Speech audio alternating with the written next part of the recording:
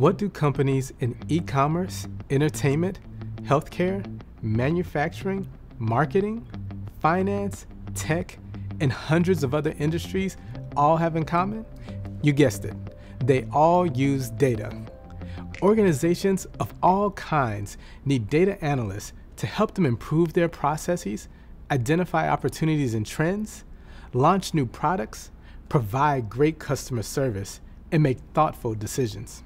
Hi, I'm Tony, a program manager at Google and a data analyst myself. I'd like to welcome you to the Google Data Analytics Certificate. Now, there are lots of great reasons to earn this certificate.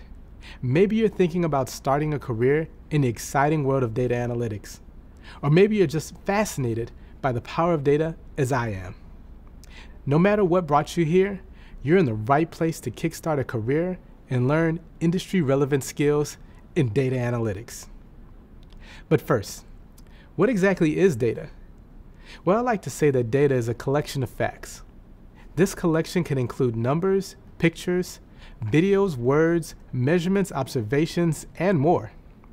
Once you have data, analytics puts it to work through analysis. Data analysis is the collection, transformation, and organization of data in order to draw conclusions, make predictions, and drive informed decision-making. And it doesn't stop there.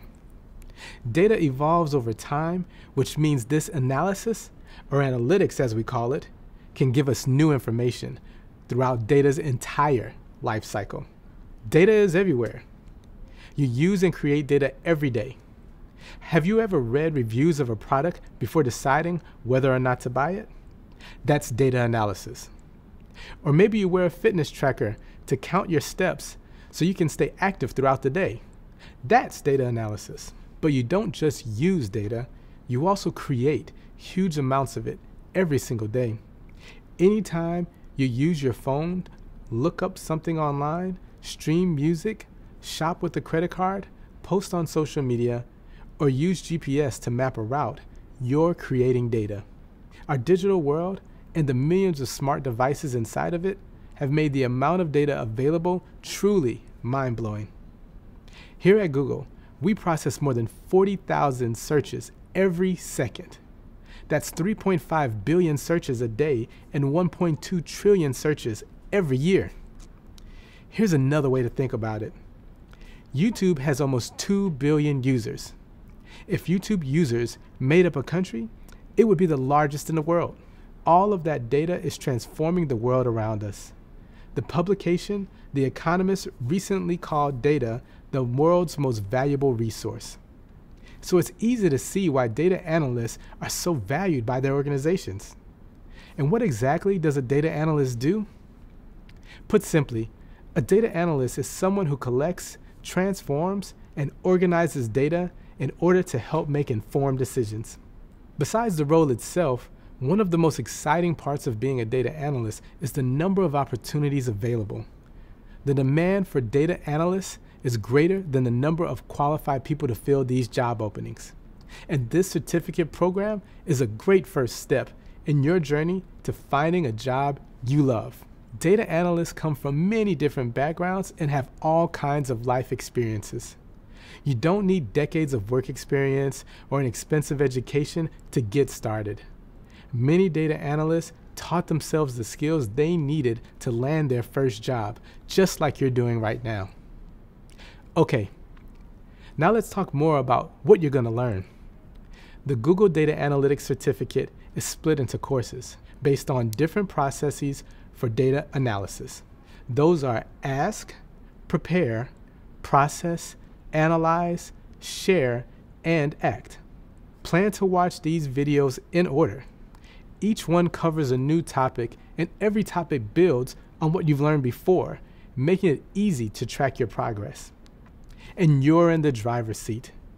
Even though you might see things organized by weeks, everything can be completed at your own pace. So you decide how much you want to do each day. By the end of the program, you'll take everything you've learned and turn it into a project that you can use to show off your skills and wow hiring managers at your job interviews. Now, along the way, you'll also hear from Googlers. That's what we call people who work here at Google. They'll give you an inside look at what it's like to work in our industry and share personal stories of how they got into the field. They'll also give you some excellent tips on how to land your dream job. Stay tuned. Some of them are going to introduce themselves in just a sec. So I'm Angie. I'm a program manager of engineering at Google.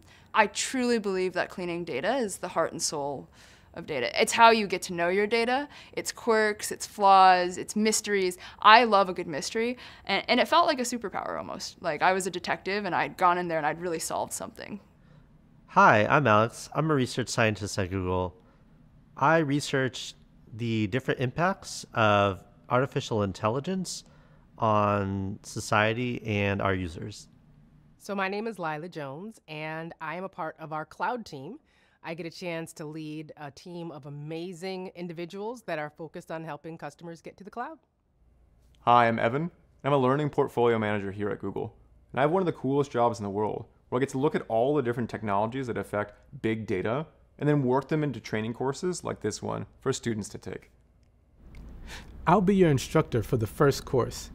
I'll take you through each module that will cover a specific topic in a few different ways. You'll have videos, reading materials, quizzes, hands-on activities, and discussion prompts for you to chat about with other students in an online forum. I'm really excited to be guiding you through this course, but I'm especially excited that you've chosen this adventure. Lifelong learning is something that I'm very passionate about. Growing up, when I looked around, I often didn't see many options available to me. It wasn't until I started getting serious about my education that I realized I had the control to make my own opportunities, with education being the key that would open those doors. The more I learned and the harder I worked, the more possibilities opened up. Had I not gone after that knowledge and continued challenging myself, I may not be where I am today. Learning allowed me to grow personally, be successful, visit places I would never have seen, and meet people I would never have known. And now I'm going to introduce some of those great people. Hello, I'm Jimena, financial analyst. I'll be helping you learn how to ask the right questions about data, the project you work on, and the problems you're trying to solve. Hey, my name is Hallie, analytical lead. I am so excited to show you how to prepare your data so it's ready for analysis. Hello, I'm Sally, measurement and analytical lead. Together, we'll cover how to process and clean your data. Cleaning data doesn't require soap and water. I'm talking about making sure your data is complete, correct, and relevant to the problem you're trying to solve. Hey, I'm Ayana, Global Insights Manager. We'll be digging into analysis. You'll learn how to collect, transform, and organize data so that you can use it to discover useful information, draw conclusions, and make great decisions. My name's Kevin, and with my experience as Director of Analytics at Google, I'll guide you through what I think is the most exciting part of the data analysis process. Plan, create, and present effective and compelling data visualizations. Hello, my name is Carrie. I can't wait to tell you about all the exciting things you can do with the programming language R. Are you ready? Hi, I'm Rishi, Global Analytics Skills Curriculum Manager.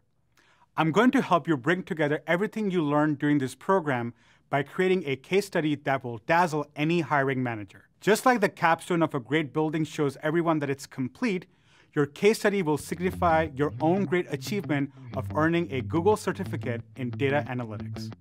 Okay, are you getting excited about the potential of becoming a data analyst? So much is possible with data. You're about to enter a whole new world. Ready? Let's go. Data, data, data. I can't make bricks without clay. Any guesses who said this? I'll give you a hint. It wasn't a famous tech CEO or a data analyst. The person who said this lived long before tech companies even existed. But I bet you've still heard of him. This line was said by Sherlock Holmes, the famous detective created by Sir Arthur Conan Doyle. What Doyle meant was that Holmes couldn't draw any conclusions, which would be the bricks he mentioned without data, or the clay. You're probably not here to become a world-famous detective, but data is still the building block that you'll use for everything you do in your new data analyst career. Sherlock Holmes would agree. By starting this program, you've shown that you and Sherlock Holmes have something in common. You both have an interest in learning more. That's one of the most important qualities that data analysts can have. Now, there are a bunch of different ways to explore data, but one of the great things about data analytics is that you can often learn how you want, when you want. That might mean doing your own research, talking with people in the industry, or taking online courses. With that said, welcome to your first course. This is your introduction to the wonderful world of data analytics. Since data analytics is the science of data, you'll use this course to begin to learn all about data. Data is basically a collection of facts or information, and through analysis, you'll learn how to use the data to draw conclusions and make predictions and decisions. Personally, I didn't jump right into the data analytics field. I thought data analysis was for computer engineers. Instead, I started off with dreams of working in finance. Once I got through an internship, though, I realized it wasn't the career path I wanted to take. I started to learn about financial planning and analysis and all of the work finance analysts were doing with data. I realized that finance analysts are really just data analysts working in a finance department. These analysts were helping to guide business decisions by knowing how to use data.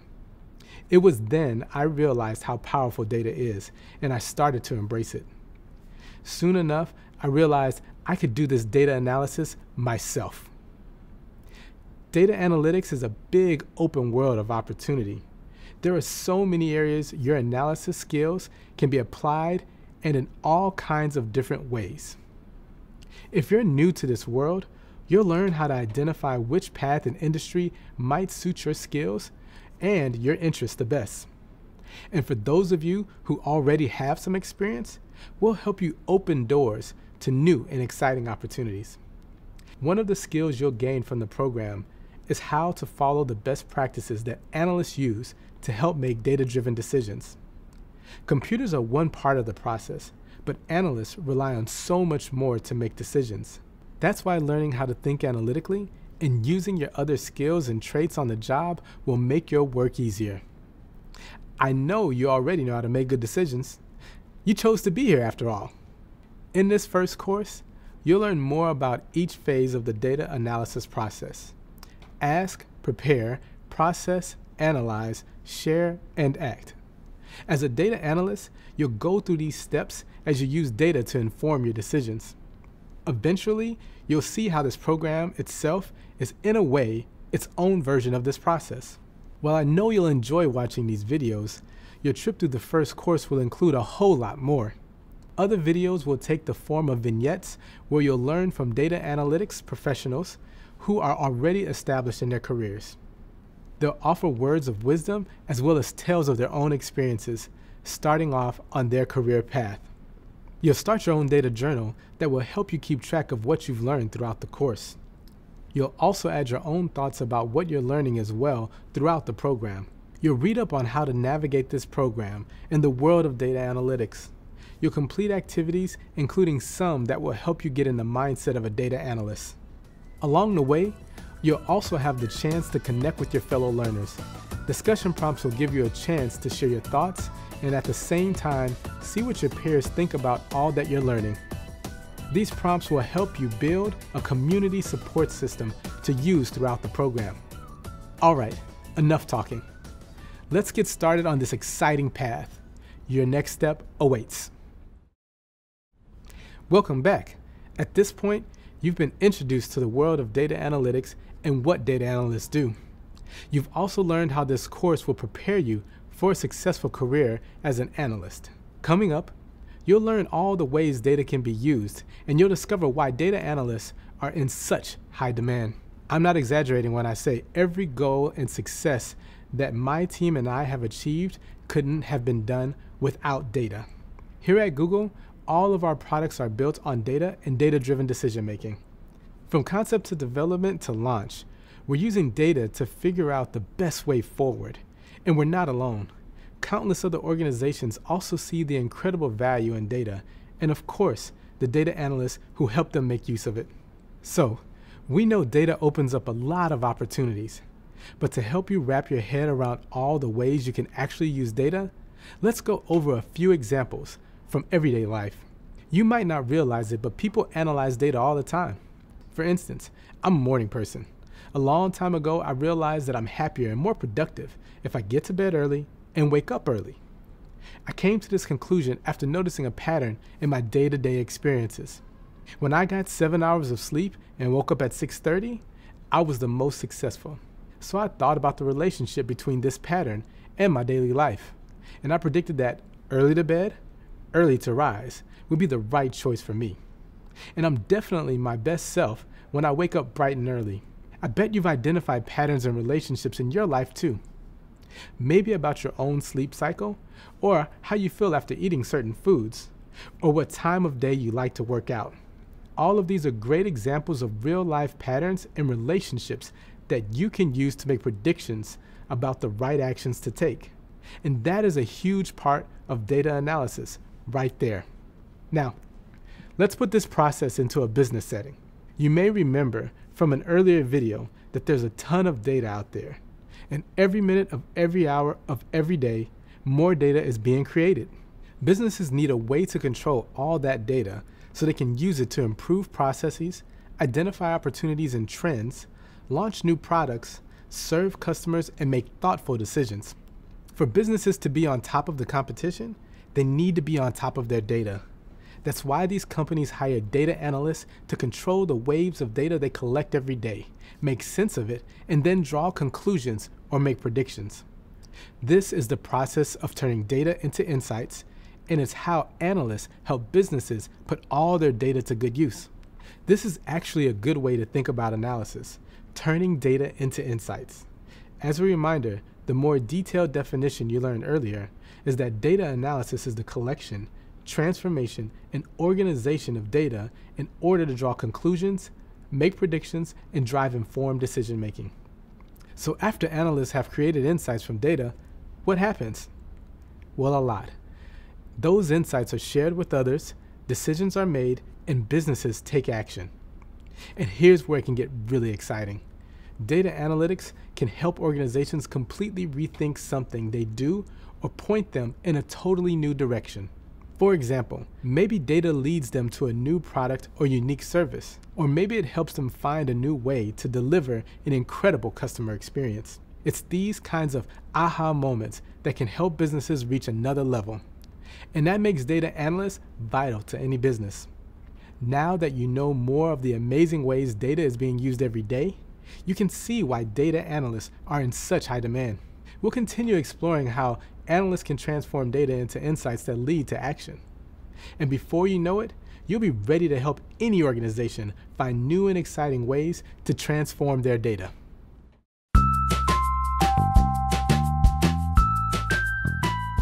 Hi, I'm Cassie, and I lead Decision Intelligence for Google Cloud. Decision Intelligence is a combination of applied data science and the social and managerial sciences, and it is all about harnessing the power and beauty of data. I help Google Cloud and its customers turn their data into impact and make their businesses and the world better. A data analyst is an explorer, a detective, and an artist, all rolled into one. Analytics is the quest for inspiration. You don't know what's going to inspire you before you explore, before you take a look around. And so when you begin, you have no idea what you're going to find and whether you're even going to find anything. You have to bravely dive into the unknown and discover what lies in your data. There is a pervasive myth that someone who works in data should know the everything of data. And I think that that's unhelpful because the universe of data has expanded, and it's expanded so much that specialization becomes important. It's very, very difficult for one person to know and be the everything of data. And so that's why we need these different roles. And the advice that I give folks who are entering the space is to pick their specialization based on which flavor, which type of impact best suits their personality. Now, data science, the discipline of making data useful, is an umbrella term that encompasses 3 disciplines: machine learning, statistics, and analytics. These are separated by how many decisions you know you want to make before you begin with them. So if you want to make a few important decisions under uncertainty, that is statistics. If you want to automate, in other words, make many decisions under uncertainty, that is machine learning and AI. But what if you don't know how many decisions you want to make before you begin? What if what you're looking for is inspiration? You want to encounter your unknown unknowns. You want to understand your world. That is analytics. When you're considering data science and you're choosing which area to specialize in, I recommend going with your personality. Which of the 3 excellences in data science feels like a better fit for you? The excellence of statistics is rigor. Statisticians are essentially philosophers, epistemologists. So they are very careful about protecting decision makers from coming to the wrong conclusion. So if that care and rigor is what you are passionate about, I would recommend statistics. Performance is the excellence of the machine learning and AI engineer. You know that's the one for you. If someone says to you, I bet that you couldn't build an automation system that performs this task with 99.99999% accuracy, and your response to that is, watch me. How about analytics? The excellence of an analyst is speed.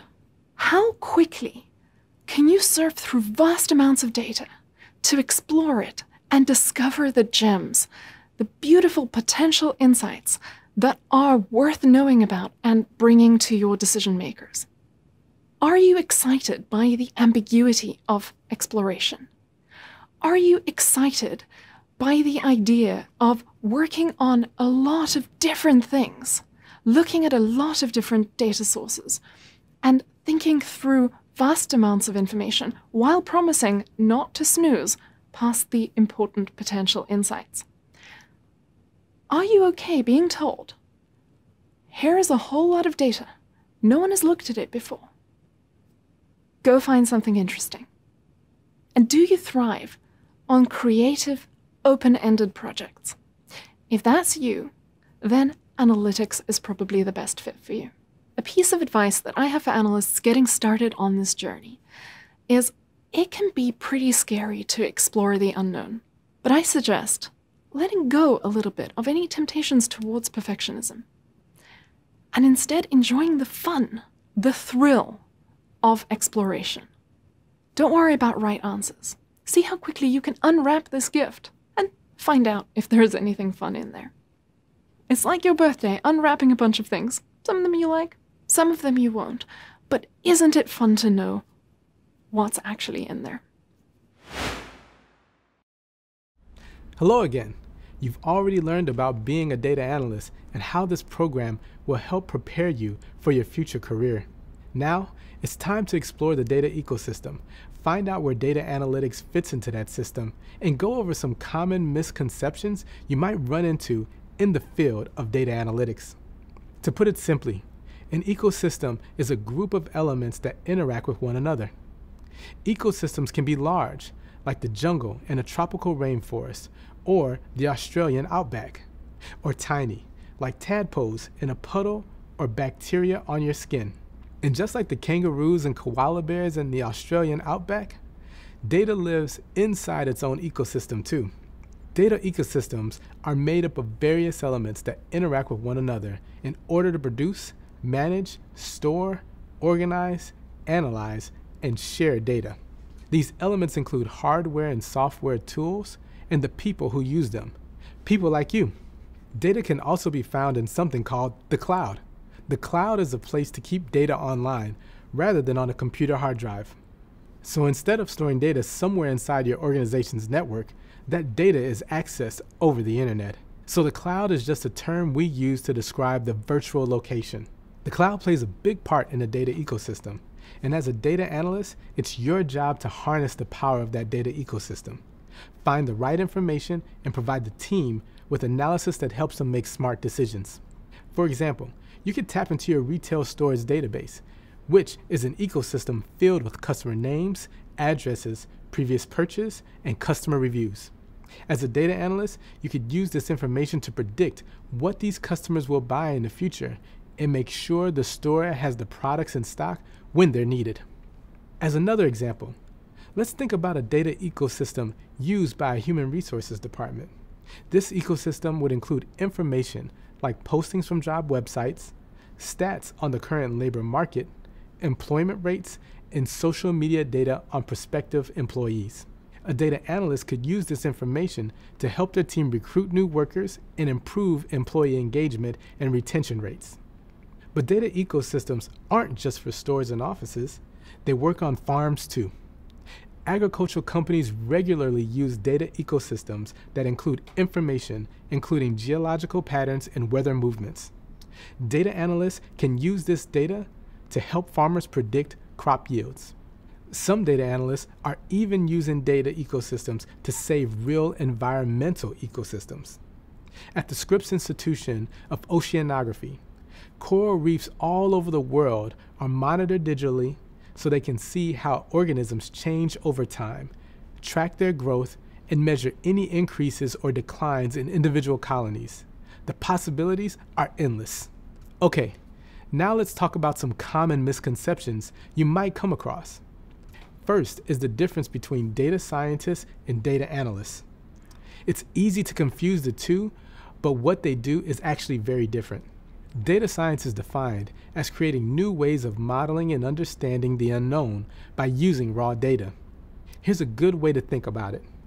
Data scientists create new questions using data, while analysts find answers to existing questions by creating insights from data sources.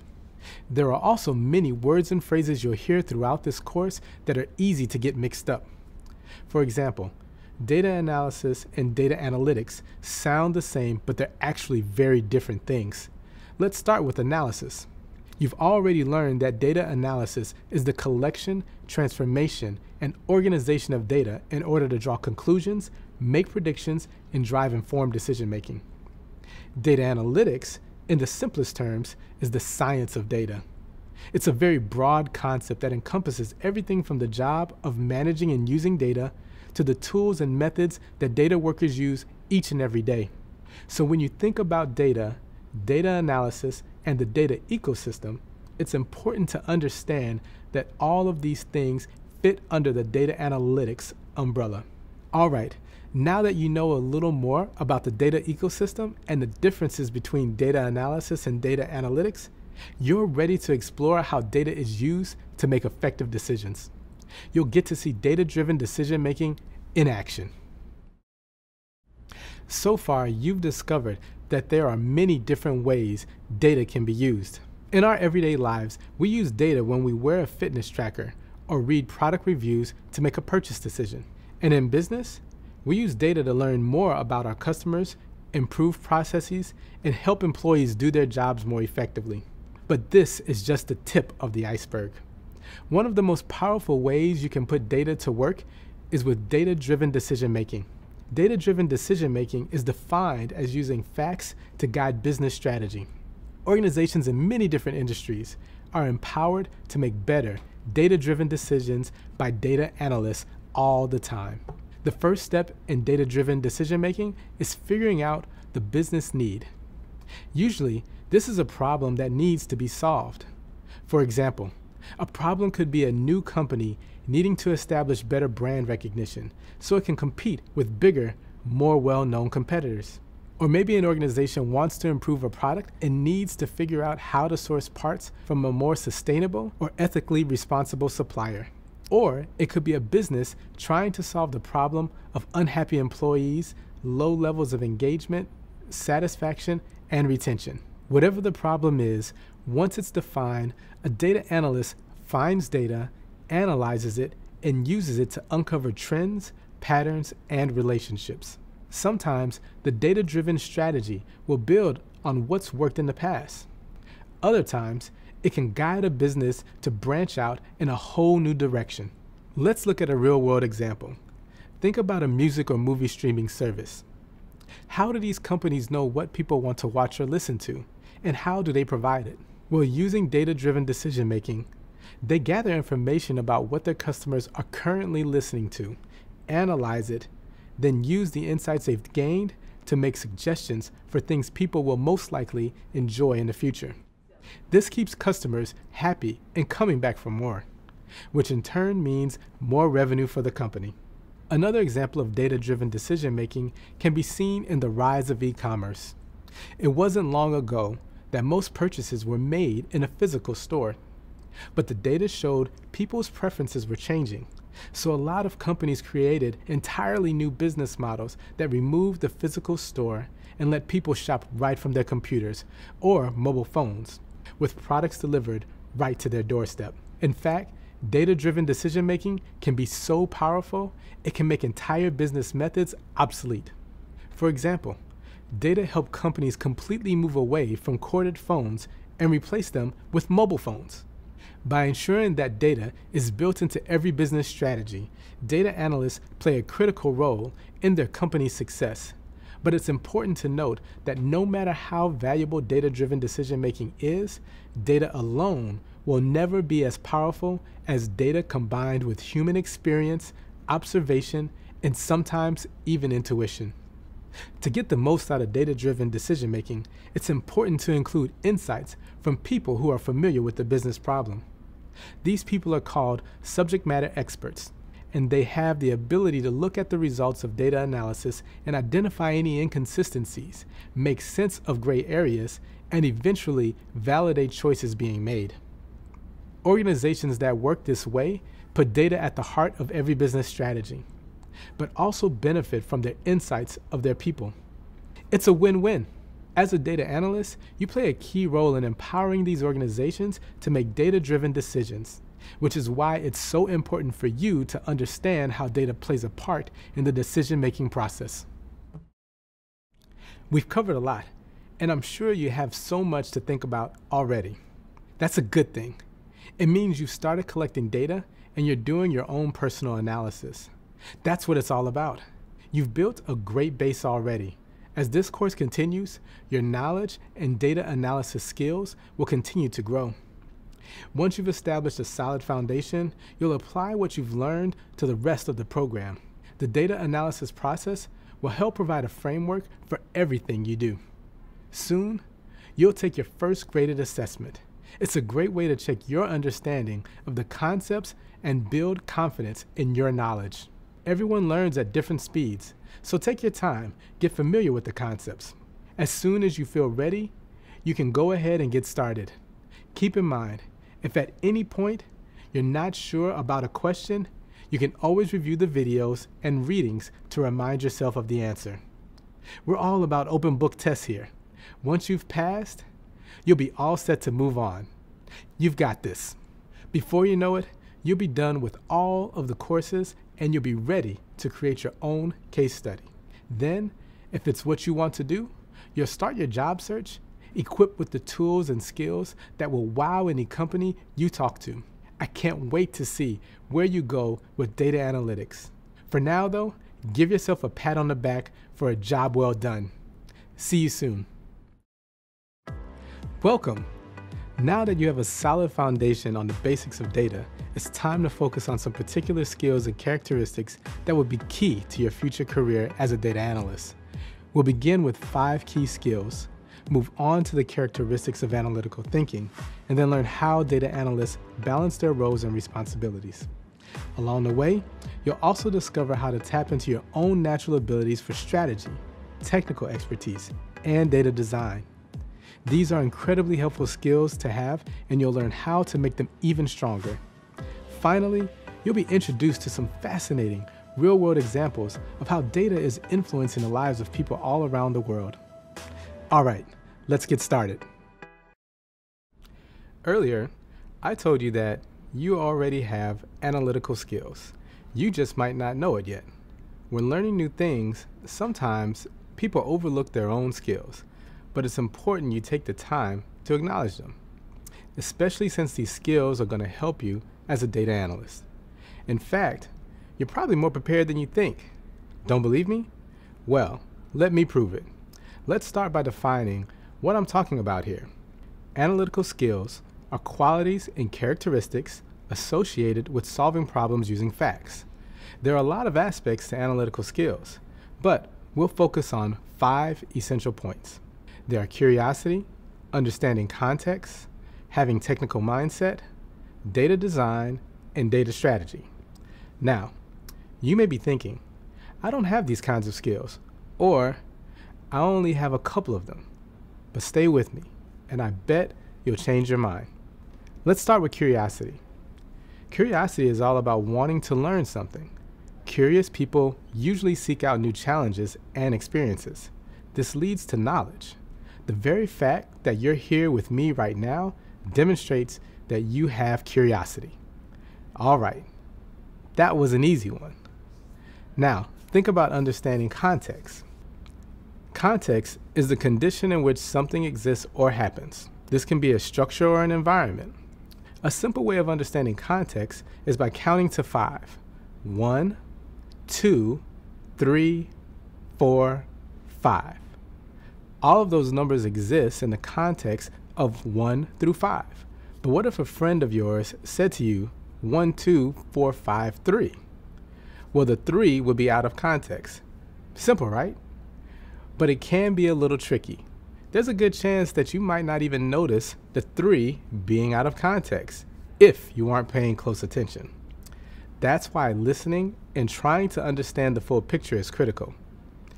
In your own life, you put things into context all the time.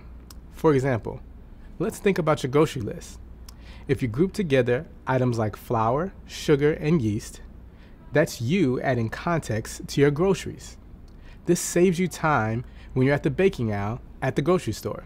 Let's look at another example. Have you ever shuffled a deck of cards and noticed a joker? If you're playing a game that doesn't include jokers, identifying that card means you understand it's out of context. Remove it, and you're much more likely to play a successful game. All right, so now we know you have both curiosity and the ability to understand context. Let's move on to the third skill, a technical mindset. A technical mindset involves the ability to break things down into smaller steps or pieces and work with them in an orderly and logical way. For instance, when paying your bills, you probably already break down the process into smaller steps. Maybe you start by sorting them by the date they're due. Next, you might add them up and compare that amount to the balance in your bank account. This would help you see if you can pay your bills now or if you should wait until the next paycheck. Finally, you'd pay them. When you take something that seems like a single task, like paying your bills, and break it into smaller steps with an orderly process, that's using a technical mindset. Now let's explore the fourth part of an analytical skill set, data design. Data design is how you organize information. As a data analyst, design typically has to do with an actual database. But again, the same skills can easily be applied to everyday life. For example, think about the way you organize the contacts in your phone. That's actually a type of data design. Maybe you list them by first name instead of last, or maybe you use email addresses instead of their names. What you're really doing is designing a clear, logical list that lets you call or text the contact in a quick and simple way. The last, but definitely not least, the fifth and final element of analytical skills is data strategy. Data strategy is the management of the people, processes, and tools used in data analysis. Let's break that down. You manage people by making sure they know how to use the right data to find solutions to the problem you're working on. For processes, it's about making sure the path to that solution is clear and accessible. And for tools, you make sure the right technology is being used for the job. Now, you may be doubting my ability to give you an example from real life that demonstrates data strategy. But check this out. Imagine mowing a lawn. Step 1 would be reading the owner's manual for the mower. That's making sure the people involved, or you in this example, know how to use the data available. The manual would instruct you to put on protective eyewear and closed-toe shoes. Then it's on to step 2, making the process, the path, clear and accessible. This would involve you walking around the lawn, picking up large sticks or rocks that might get in your way. Finally, for step 3, you check the lawnmower, your tool, to make sure it has enough gas and oil and is in working condition so the lawn can be mown safely. So there you have it.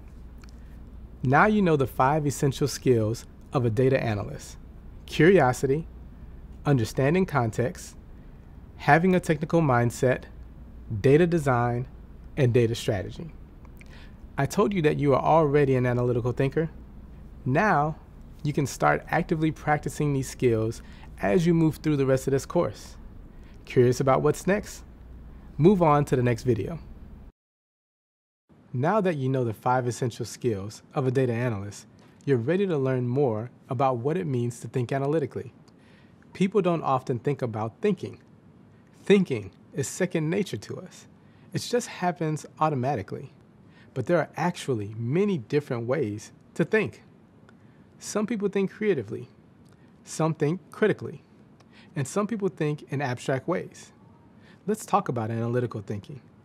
Analytical thinking involves identifying and defining a problem and then solving it by using data in an organized, step-by-step manner. So as data analysts, how do we think analytically? Well, to answer that question, we will now talk about a second set of 5, the 5 key aspects to analytical thinking.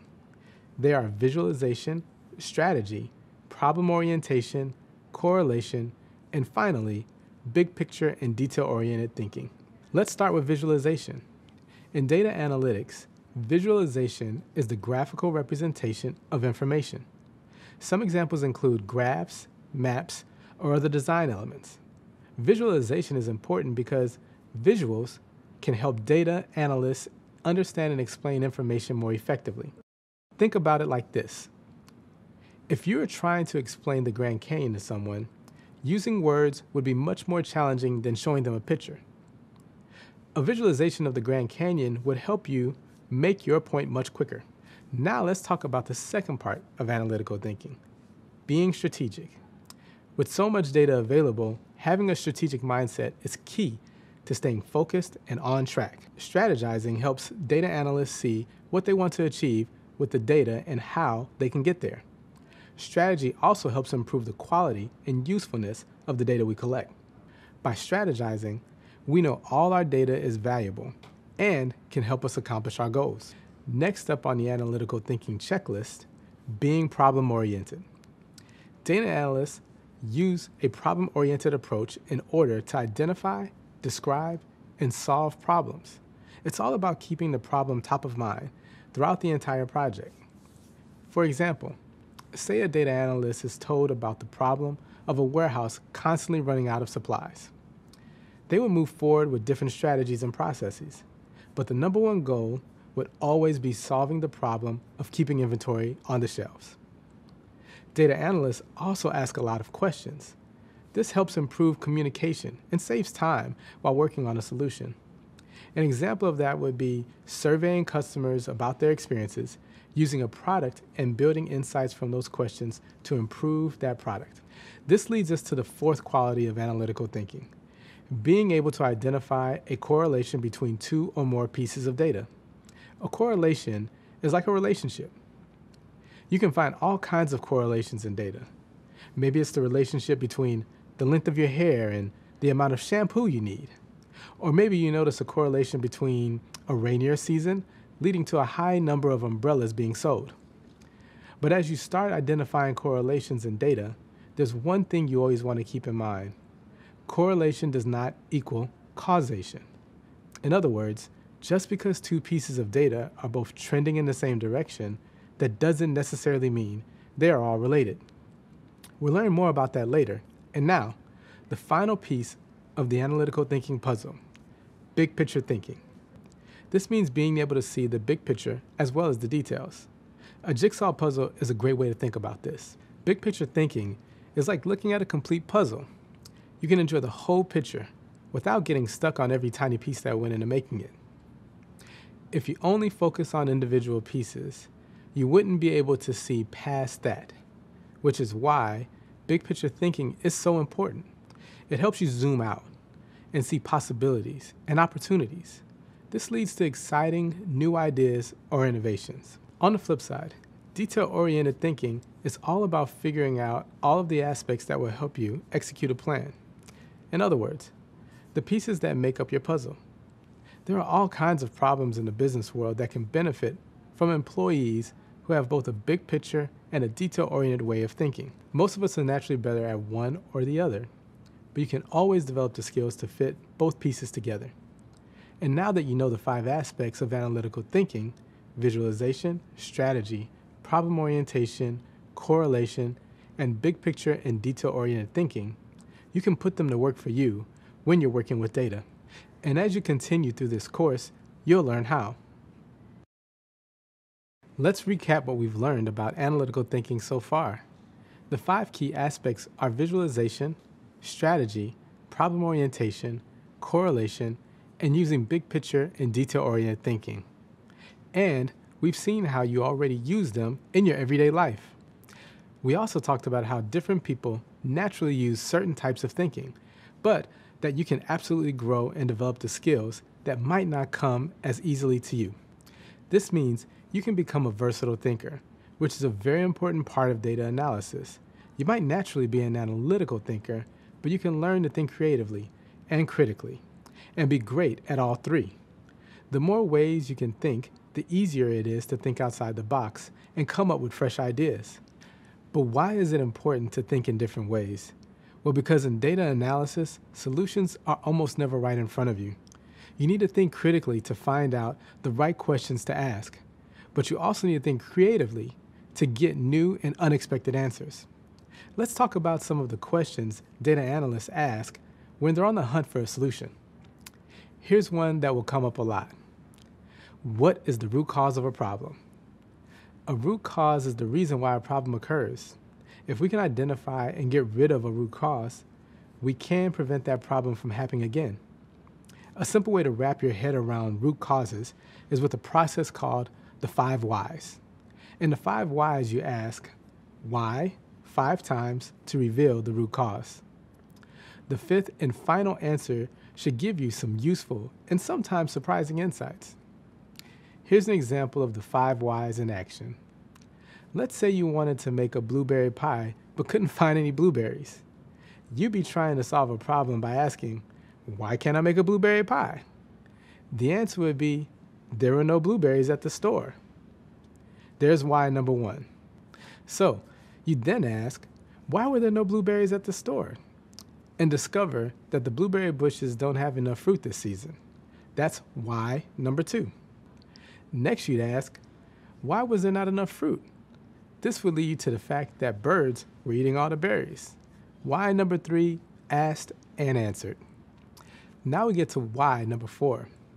Ask why a 4th time, and the answer would be that although the birds normally prefer mulberries and don't eat blueberries, the mulberry bushes didn't produce fruit this season. So the birds are eating blueberries instead. And finally, we get to why number 5, which should reveal the root cause. A late frost damaged the mulberry bushes, so they didn't produce any fruit. So you can't make a blueberry pie because of a late frost months ago. See how the 5 whys can reveal some very surprising root causes? This is a great trick to know, and it can be a very helpful process in data analysis. Another question commonly asked by data analysts is, where are the gaps in our process? For this, many people will use something called gap analysis. Gap analysis lets you examine and evaluate how a process works currently in order to get where you want to be in the future. Businesses conduct gap analysis to do all kinds of things, such as improve a product or become more efficient. The general approach to gap analysis is understanding where you are now compared to where you want to be. Then, you can identify the gaps that exist between the current and future state and determine how to bridge them. A third question that data analysts ask a lot is, what did we not consider before? This is a great way to think about what information or procedure might be missing from a process, so you can identify ways to make better decisions and strategies moving forward. These are just a few examples of the kinds of questions data analysts use at their jobs every day. As you begin your career, I'm sure you'll think of a whole lot more. The way data analysts think and ask questions plays a big part in how businesses make decisions. That's why analytical thinking and understanding how to ask the right questions can have such a huge impact on the overall success of a business. Later, we'll talk more about how data-driven decisions can lead to successful outcomes. In an earlier video, you learned about 5 essential analytical skills. As a reminder, they are curiosity, understanding context, having a technical mindset, data design, and data strategy. In the next couple of videos, we'll explore how these abilities all become part of data-driven decision-making. But first, let's look at the concept of data-driven decision-making and why it's more likely to lead to successful outcomes. You might remember that data-driven decision-making involves using facts to guide business strategy. Data analysts can tap into the power of data to do all kinds of amazing things. With data, they can gain valuable insights, verify their theories or assumptions, better understand opportunities and challenges, support an objective, help make a plan, and much more.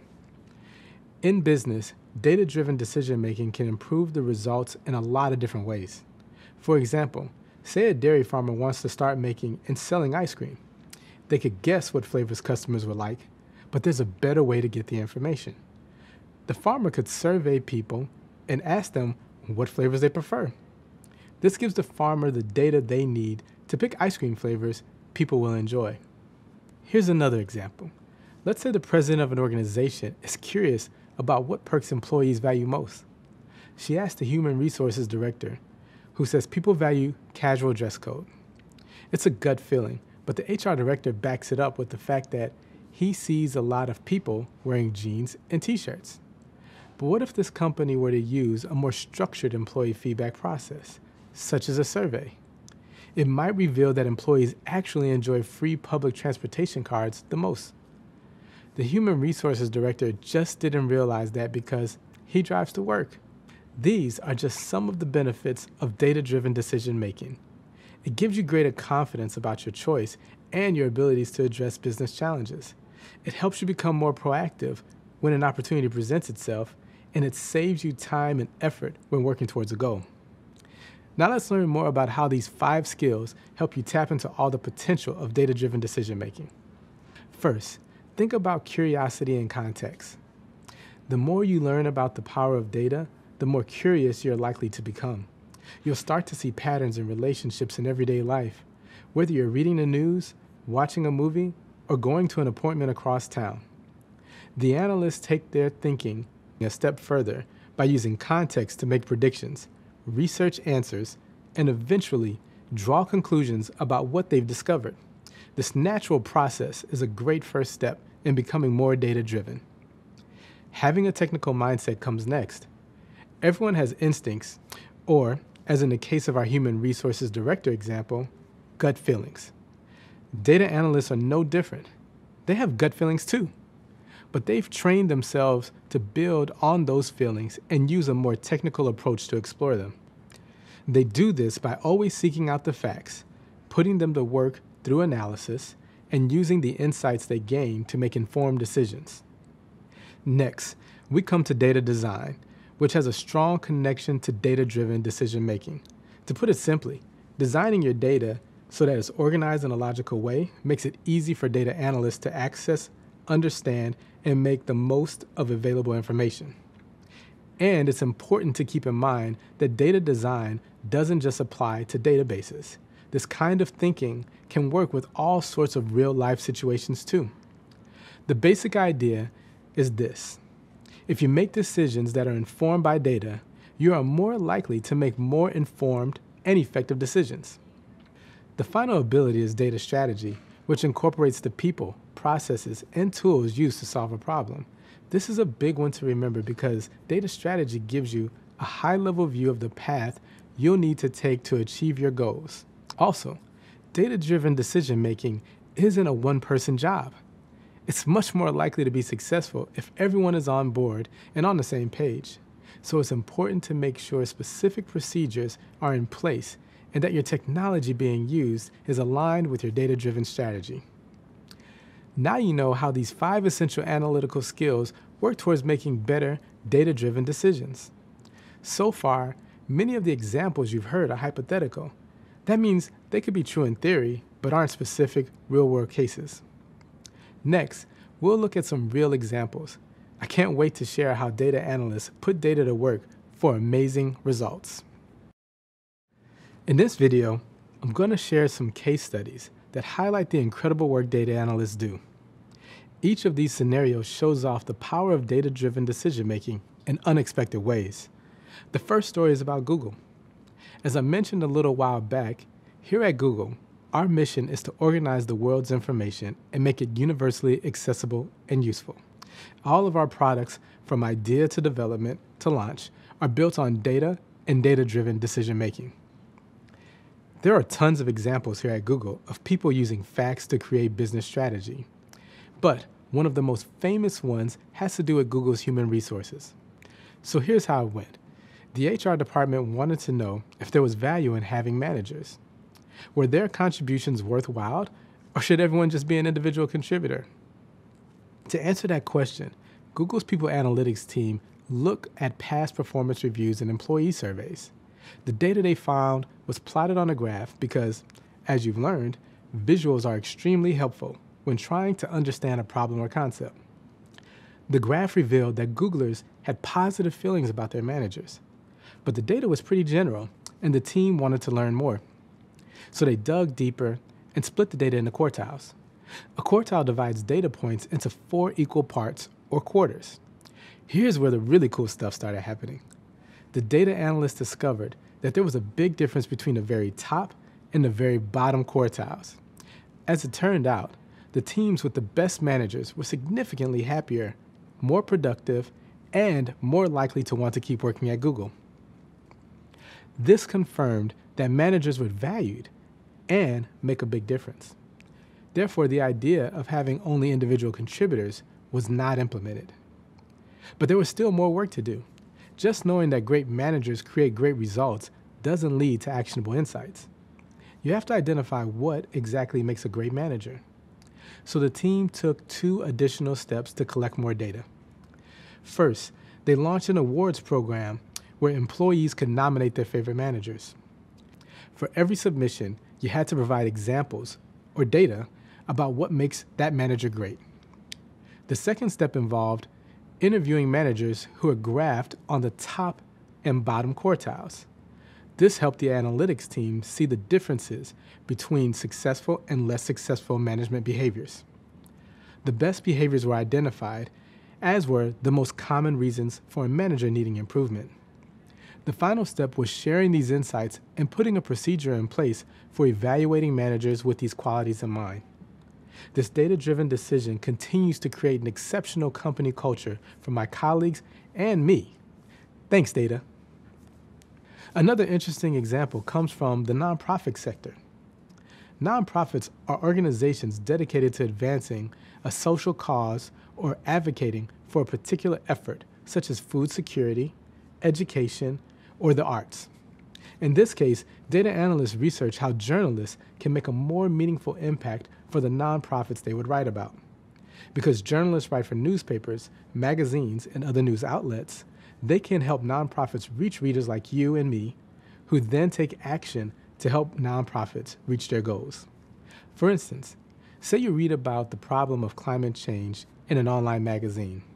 If the article is effective, you learn more about the cause and might even be compelled to make greener choices in your day-to-day life, volunteer for a nonprofit, or make a donation.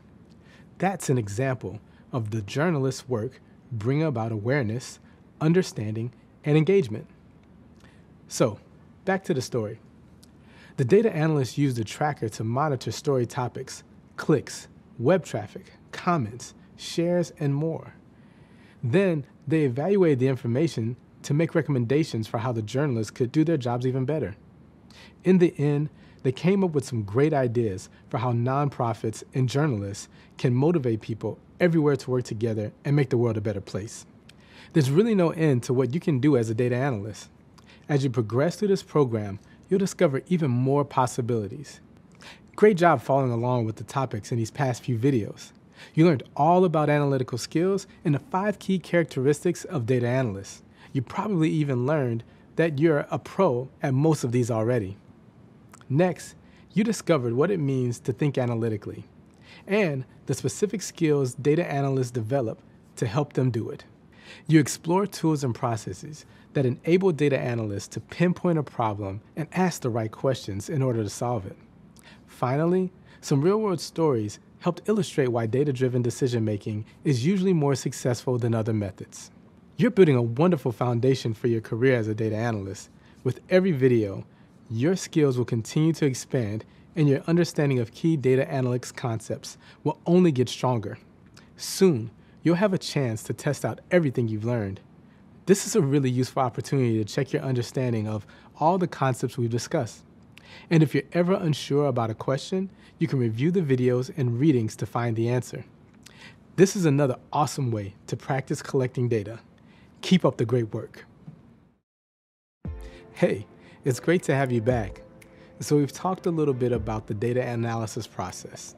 As a quick refresher, the data analysis process phases are ask, prepare, process, analyze, share, and act. You might remember me saying earlier that this entire program is modeled after these steps. So now, we're going to really dig in and explore how each of these phases work together. But I'm getting a little ahead of myself. First, let's spend a little time understanding the data lifecycle. No, data isn't actually alive, but it does have a life cycle. So how do data analysts bring data to life? Well, it starts with the right data analysis tool. These include spreadsheets, databases, query languages, and visualization software.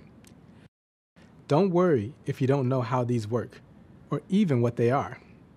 At one point, every data analyst has been right where you are right now, and they probably had a lot of the same questions. I remember when I first started learning about spreadsheets. I was a young intern, and the company I was working for was in the middle of a big systems change. That meant we had to move tons of reports from the old system to the new one. After a few weeks, I noticed that even the people who are further in their careers were not as technically minded as I was. So that became a great opportunity for me to add value. My aha spreadsheet moment came when I started researching shortcuts that I could use to work with the spreadsheets more efficiently. This would really streamline the process of getting those reports moved over to the new system. Once everything started flowing, I remember getting emails from other finance analysts at the company. They were so grateful that someone had come in and fixed a problem that no one else could. That inspired me to go even further and learn how to use spreadsheets in all sorts of incredible ways. As you continue through this course, I bet you'll be just as impressed as I was. And before you know it, you'll bring data to life too. Let's get started. Here's a question for you. When you think about a life cycle, what's the first thing that comes to mind? Now, I'm not a mind reader, but I know whatever you're thinking is right. There's actually no wrong answer because everything has a life cycle. One of the most well-known examples of a life cycle is a butterfly. Butterflies begin as eggs, hatch into caterpillars, and then become a chrysalis. That's where the real magic happens. Data has a life cycle of its own too. In this video, we're going to talk about each of the stages in that life cycle to help you understand the individual phases data goes through. The life cycle of data is plan, capture, manage, analyze, archive, and destroy. Let's start with the first phase, planning. This actually happens well before starting an analysis project. During planning, a business decides what kind of data it needs, how it will be managed throughout its life cycle, who will be responsible for it, and the optimal outcomes. For example, let's say an electricity provider wanted to gain insights into how to save people energy. In the planning phase, they might decide to capture information on how much electricity its customers use each year, what types of buildings are being powered, and what types of devices are being powered inside of them. The electricity company would also decide which team members would be responsible for collecting, storing, and sharing that data. All of this happens during planning, and it helps set up the rest of the project. The next phase is when you capture data. This is where data is collected from a variety of different sources and brought into the organization. With so much data being created every day, the ways to collect it are truly endless. One common method is getting data from outside resources. For example, if you're doing data analysis on weather patterns, you'd probably get data from a publicly available data set like the National Climatic Data Center. Another way to get data is from a company's own documents and files, which are usually stored inside a database. While we've mentioned databases before, we haven't gone into too much detail about what they are. A database is a collection of data stored in a computer system.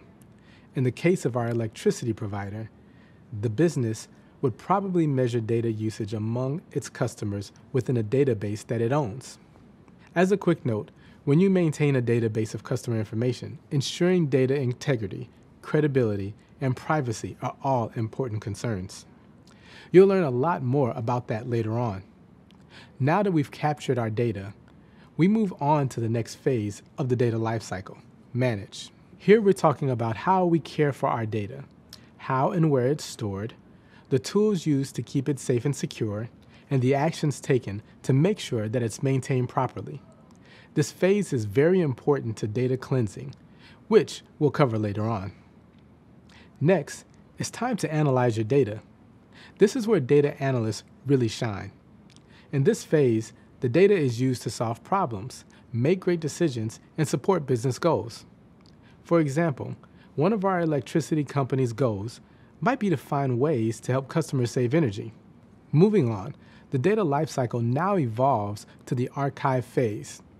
Archiving means storing data in a place where it's still available but may not be used again. During analysis, analysts handle huge amounts of data. Can you imagine if we had to sort through all of the available data that's out there, even if it was no longer useful and relevant to our work? It makes way more sense to archive it than to keep it around. And finally, the last step of the data lifecycle, the destroy phase. Yes, it sounds sad, but when you destroy data, it won't hurt a bit. So let's get back to our electricity provider example. They would have data stored on multiple hard drives. To destroy it, the company would use a secure data erasure software. If there were any paper files, they would be shredded too. This is important for protecting a company's private information, as well as private data about its customers. And there you have it, the data life cycle. And now that you understand the different phases data goes through during its life cycle, you can better understand how to approach the data analysis process, which we'll talk about soon. Now that you understand all the phases of the data lifecycle, it's time to move on to the phases of data analysis. They sound similar, but are two different things. Data analysis isn't a life cycle. It's the process of analyzing data. Coming up, we'll look at each step of the data analysis process and how it will relate to your work as a data analyst. Even this program is designed to follow these steps. Understanding these connections will help guide your own analysis and your work in this program. You've already learned that this program is modeled after the stages of the data analysis process. This program is split into courses, 6 of which are based upon the steps of data analysis: ask, prepare, process, analyze, share, and act. Okay, let's start with the first step in data analysis, the ask phase. In this phase, we do 2 things. We define the problem to be solved, and we make sure that we fully understand stakeholder expectations. Stakeholders hold a stake in the project. They are people who have invested time and resources into a project and are interested in the outcome. Let's break that down. First, defining a problem means you look at the current state and identify how it's different from the ideal state. Usually, there's an obstacle we need to get rid of or something wrong that needs to be fixed. For instance, a sports arena might want to reduce the time fans spend waiting in the ticket line. The obstacle is figuring out how to get the customers to their seats more quickly. Another important part of the ask phase is understanding stakeholder expectations. The first step here is to determine who the stakeholders are. That may include your manager, an executive sponsor, or your sales partners. There can be lots of stakeholders, But what they all have in common is that they help make decisions, influence actions and strategies, and have specific goals they want to meet. They also care about the project, and that's why it's so important to understand their expectations. For instance, if your manager assigns you a data analysis project related to business risk, it would be smart to confirm whether they want to include all types of risks that could affect the company, or just risks related to weather, such as hurricanes and tornadoes. Communicating with your stakeholders is key in making sure you stay engaged and on track throughout the project. So as a data analyst, developing strong communication strategies is very important. This part of the ask phase helps you keep focused on the problem itself, not just its symptoms. As you learned earlier, the 5 whys are extremely helpful here. In an upcoming course, you'll learn how to ask effective questions and define the problem by working with stakeholders. You'll also cover strategies that can help you share what you discover in a way that keeps people interested. After that, we'll move on to the prepare step of the data analysis process. This is where data analysts collect and store data they'll use for the upcoming analysis process. You'll learn more about the different types of data and how to identify which kinds of data are most useful for solving a particular problem. You'll also discover why it's so important that your data and results are objective and unbiased. In other words, any decisions made from your analysis should always be based on facts and be fair and impartial. Next is the process step. Here, data analysts find and eliminate any errors and inaccuracies that can get in the way of results. This usually means cleaning data, transforming it into more useful format, combining 2 or more data sets to make information more complete, and removing outliers, which are any data points that could skew the information. After that, you'll learn how to check the data you prepared to make sure it's complete and correct. This phase is all about getting the details right, so you'll also fix typos, inconsistencies, or missing and inaccurate data. And to top it off, you'll gain strategies for verifying and sharing your data cleansing with stakeholders. Then it's time to analyze. Analyzing the data you've collected involves using tools to transform and organize that information so that you can draw useful conclusions, make predictions, and drive informed decision making. There are lots of powerful tools data analysts use in their work, and in this course you'll learn about 2 of them, spreadsheets and structured query language, or SQL, which is often pronounced SQL. The next course is based on the share phase. Here, you'll learn how data analysts interpret results and share them with others to help stakeholders make effective, data-driven decisions. In the share phase, visualization is a data analyst's best friend. So this course will highlight why visualization is essential to getting others to understand what your data is telling you.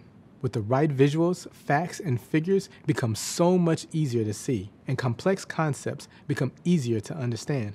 We'll explore different kinds of visuals and some great data visualization tools. You'll also practice your own presentation skills by creating compelling slideshows and learning how to be fully prepared to answer questions. Then we'll take a break from the data analysis process to show you all of the really cool things you can do with the programming language R. You don't need to be familiar with R or programming languages in general. Just know that R is a popular tool for data manipulation, calculation, and visualization. And for our final data analysis phase, we have ACT. This is the exciting moment when the business takes all of the insights you, the data analyst, have provided and puts them to work in order to solve the original business problem. And will be acting on what you've learned throughout this program. This is when you'll prepare for your job search and have the chance to complete a case study project. It's a great opportunity for you to bring together everything you've worked on throughout this course. Plus, adding a case study to your portfolio helps you stand out from the other candidates when you interview for your first data analyst job. Now you know the different steps of the data analysis process and how our course reflects it. You have everything you need to understand how this course works. And my fellow Googlers and I will be here to guide you every step of the way.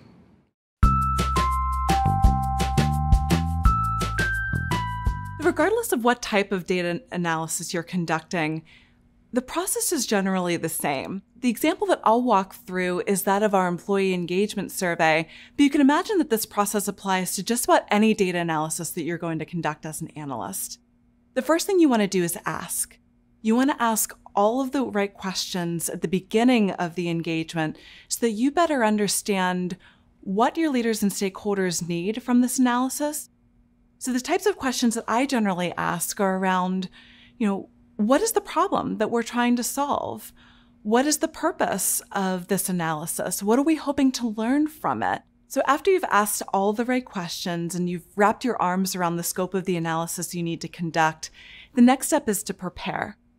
We need to be thinking about what type of data we need to answer those key questions. This could be anything from quantitative data or qualitative data. It could be cross-sectional or point in time versus longitudinal over a long period of time. We need to be thinking about the type of data we need in order to answer the questions that we've set out to answer based on what we learned when we asked the right questions. We also need to be thinking about how we're going to collect that data, or if we need to collect that data. It may be the case that we need to collect this data brand new, and so we need to think about what type of data we're going to be collecting and how. For our employee engagement survey, we do that via a survey of both quantitative and qualitative questions. But it may actually be the case that for many analyses, the data that you're looking for already exists. Then it's a question of working with those data owners to make sure that you're able to leverage that data and use it responsibly. After you've done all the hard work to collect your data, now you need to process that data. It begins with cleaning. This, to me, is the most fun part of the data analytics process. We can think of it as the initial introduction or the handshake, hello to your data. This is where you get a chance to understand its structure, its quirks, its nuances, and you really get a chance to understand deeply what type of data you're going to be working with and understanding what potential that data has to answer all of your questions. This is such an important part, too, where we're running through all of our quality assurance checks. For example, do we have all of the data that we anticipated we would have? Are we missing data at random, or is it missing in a systematic way such that maybe something went wrong with our data collection effort? If needed, did we code all of our data the right way? Are there any outliers that we need to treat differently? This is the part where you spend a lot of time really digging deeply into the structure and nuance of the data to make sure that you're able to analyze it appropriately and responsibly. After cleaning our data and running all of our quality assurance checks, now is the point where we analyze our data, making sure to do so in as objective and unbiased a way as possible. To do this, the first thing we do is run through a series of analyses that we've already planned ahead of time based on the questions that we know we want to answer from the very, very beginning of the process. One thing that's probably the hardest about this particular process, the hardest thing about analyzing data, is that we as analysts are trained to look for patterns. And over time, as we become better and better at our jobs, what we'll often find is that we can start to intuit what we might see in the data. We might have a sneaking suspicion as to what the data are going to tell us. And this is the point where we have to take a step back and let the data speak for itself. As data analysts, we are storytellers, but we also have to keep in mind that it is not our story to tell. That story belongs to the data, and it is our job as analysts to amplify and tell that story in as unbiased and objective a way as possible. The next step is to share all of the data and insights that you've generated from your analyses. Now, typically for our employee engagement survey, we start by sharing the high-level findings with our executive team. We want them to have a landscape view of how the organization is feeling, and we want to make sure that there aren't any surprises as they dig deeper and deeper into the data to understand how teams are feeling and how individual employees are feeling. All of this work, from asking the right questions to collecting your data to analyzing and sharing, doesn't mean much of anything if we aren't taking action on what we've just learned. This, to me, is the most critical part, especially of our employee engagement survey. I like to say that the survey is actually the easy part, and acting on the results is really where the real work begins. This is where we use all of those data-driven insights to decide what types of interventions we want to introduce, not only at the organizational level, but also at the team level as well. So we might find, for example, that the organization is working on a series of interventions to help improve part of the employee experience, whereas individual teams have additional roles and responsibilities to play to either bolster some of those efforts or to introduce new ones to sort of better meet their team where their strengths and opportunity areas are. The data analysis process is rigorous, but it is lengthy, and I can completely appreciate that we as data analysts get so excited about just diving right into the data and doing what we do best. The challenge is that if we don't work through the process in its entirety, if we try to skip steps, we're not going to be able to elicit the insights that we're looking for. I absolutely love my job. I have such a deep appreciation for data and what it can do and what type of insight we can derive from it. I'm looking forward to introducing you to some of the tools data analysts use each and every day. There are tons of options out there, but the most common ones you'll see analysts use are spreadsheets, query languages, and visualization tools. And this video is going to give you a quick look at how these tools are being used by data analysts every day. Believe it or not, I was several years into my accounting and finance career before I saw all of these tools working together. At that point, I was very experienced with spreadsheets and had worked in large data sets with some of the traditional database programs. I had the foundational skill set to use query languages, and I had dabbled in visualizations, but I had never brought them all together. Then I got hired here at Google, and it was so eye-opening to come into a place like this with an abundance of information everywhere you look. As an analyst at Google, the true power of these tools became so much clearer to me. I became more focused on really maximizing everything these tools could do, streamlining my reporting, and just making my work simpler. All of a sudden, I had a lot more time and space to dedicate to identifying new problems to solve and driving decision-making. Without a doubt, once you've learned the power of these tools, you will be well on your way to becoming the best data analyst you can possibly be. All right, I hope that story has you even more motivated for this course. Let's get started with spreadsheets. Again, there are lots of different spreadsheet solutions, but two popular options are Microsoft Excel and Google Sheets. To put it simply, a spreadsheet is a digital worksheet. It stores, organizes, and sorts data. This is important because the usefulness of your data depends on how well it's structured. When you put your data into a spreadsheet, you can see patterns, group informations, and easily find the information you need. Spreadsheets also have some really useful features called formulas and functions. A formula is a set of instructions that performs a specific calculation using the data in a spreadsheet. Formulas can do basic things like add, subtract, multiply, and divide. But they don't stop there. You can also use formulas to find the average of a number set, look up a particular value, return the sum of a set of values that meets a particular rule, and so much more. A function is a preset command that automatically performs a specific process or task using the data in the spreadsheet. That sounds pretty technical, I know. So let's break it down.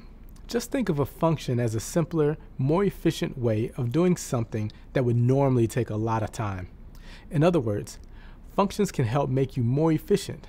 Those are the spreadsheet basics for now. Later on, you'll see them in action and start working with spreadsheets yourself. The next data analysis tool is called query language. A query language is a computer programming language that allows you to retrieve and manipulate data from a database. You'll learn something called structured query language, more commonly known as SQL. SQL is a language that lets data analysts communicate with a database. A database is a collection of data stored in a computer system. SQL is the most widely used structured query language for a couple of reasons. It's easy to understand and works very well with all kinds of databases.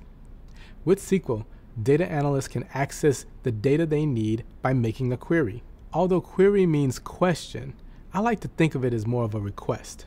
So, you're requesting that the database do something for you. You can ask it to do a lot of different things, such as insert, delete, select, or update data. Okay, that's a top-level look at SQL. In a later video, we'll explore it further and use SQL to do some really cool things with data. Lastly, let's talk about data visualization. You've learned that data visualization is the graphical representation of information. Some examples include graphs, maps, and tables. Most people process visuals more easily than words alone. That's why visualizations are so important. They help data analysts communicate their insights to others in an effective and compelling way. When you think about the data analysis process, after data is prepared, processed, and analyzed, the insights are visualized so it can be understood and shared. This makes it easier for stakeholders to draw conclusions, make decisions, and come up with strategies. Some popular visualization tools are Tableau and Looker. Data analysts like using Tableau because it helps them create visuals that are very easy to understand. This means that even non-technical users can get the information they need. Looker is also popular with data analysts because it gives them an easy way to create visuals based on the results of a query. With Looker, you can give stakeholders a complete picture of your work by showing them visualization data and the actual data related to it. All visualization tools have great features that are useful in different situations. Soon, you'll learn how to decide which tool to use for a particular job. And that's everything you need to know about the data lifecycle and the data analysis process. You'll get a chance to test out what you know so you can feel confident moving forward in this course. Feel free to take some time to refamiliarize yourself with the concepts. And when you're ready, give it your best shot. If you're ever unsure of an answer, you can always go back and review the videos and readings. Then you'll be ready to move on to the next set of videos where we'll continue exploring the data analytics tools you've already covered, and you'll get some really fascinating insights into exactly how they work. Before long, you'll have the knowledge and confidence to start using them yourself. Stay tuned. Welcome back. In the next few videos, you'll continue to explore the data analytics tools we discussed earlier, and you'll get the chance to see them in action a little bit. This will give you a clearer picture of how to use these tools. The rest of the program will build on from what you learned here. We'll start with a closer look at spreadsheets. We'll break spreadsheets down to their basics to better understand a few of their features and functions. You'll also learn how you might want to use them in your work as a data analyst. For example, how do you sort your data to make it easier to use? We'll find out. Next, we'll see SQL in action. Data analysts use SQL in their work all the time, like when they need a large amount of data in seconds to help answer a quick business question. Chances are you're not familiar with SQL. That's okay. You'll learn how using SQL is just like ordering food at a super speedy restaurant. Your SQL query might not be as delicious, but you won't have to wait long to get your order. Speaking of food, what better topic than dessert? You can think of data visualization as the dessert to the meal of data analytics. It's served at the end of your analysis after you've done what you need to get the right data for a question or task. We've already seen that visualizations come in a lot of forms, like graphs or charts. And just like dessert, they're a treat to look at. You'll learn more about these visual representations and see other examples of how they might look. Then, you'll get to talk about visualizations with other future data analysts just like yourself. We'll wrap things up with an assessment, but you'll have time to review what you've learned before then. Okay, let's keep going. By the way, is anyone else hungry now? On October 17th, 2019, we celebrated the 40th anniversary of a very special event. Well, special for people like me anyway. In 1979, VisiCalc was introduced to the world as the first computer spreadsheet program. While spreadsheets have changed a lot since then, it was still an important achievement. And so now we celebrate October 17th every year as Spreadsheet Day. While there's a good chance you've never been to a Spreadsheet Day party, spreadsheets are a big part of data analytics. The sooner you make friends with spreadsheets, the better. Trust me, they'll save you a lot of time as a data analyst and make your job easier. This spreadsheet is one example of how an organized spreadsheet might look. In this video, we'll demonstrate some basic spreadsheet concepts for all of you who are new to this world. This might be a review for some of you more experienced folks out there, but it never hurts to practice what you know. Plus, you might still learn a new trick or two. I showed you this image earlier. Let's explore it further because it's a great example of the three main features of a spreadsheet: cells, rows, and columns. They'll be a part of almost everything you do in a spreadsheet, from making a simple grocery list to analyzing a complex data set. I use spreadsheets to manage everything from my own personal finances to the annual homecoming party my friends and I have every year. I'm the planner, so I use a spreadsheet to keep things in order, making sure we have everything we need. Speaking of keeping things in order, the columns in a spreadsheet are ordered by letter, and the rows are ordered by number. So when you talk about a specific cell, you name it by combining the column, letter, and row number where the cell is located. For example, in this spreadsheet, the word row is in cell D3. Pretty simple, right? Let's get started in an actual spreadsheet. You can complete all of these steps in just about any spreadsheet program. Let's get to know your spreadsheet a little better now. All right, we'll start with some basic operations. Keep in mind, as an analyst, you won't always create your own data sets, but for now, let's do just that. I'll click in cell A2 and type my first name in the cell like this. Next, I'll click in cell B2 and type my last name. Don't worry if your name doesn't fit in the cell. You can always make the columns wider if you need to. All you have to do is click and drag the right edge of the column until the name fits. Or you can also use the text wrapping feature, which will set cells to automatically change their height and allow the text in the cell to fit. To use this feature, select the cells, columns, or rows with text. Then use the Format menu to look at the text wrapping options. It is automatically set to allow the text to overflow out of the cell. But you can wrap the text instead, so all of the text is visible. The clip option will cut off the text in the cell, so only the text that fits is visible. There it is. We've added data. Now let's label the data. This is important for organization. Adding labels to the top of the columns will make it easier to reference and find data later on when you're doing analysis. The column labels are usually called attributes. An attribute is a characteristic or quality of data used to label a column in a table. You might hear them called variables, or a few other names too. All right, let's add some attributes to our data. I'll click in cell A1 and type the words first name. In cell B1, I'll type last name. We'll make these attributes bold so they stand out more. Spreadsheets can be really big, so you want to make sure your data is clearly labeled and easy to find.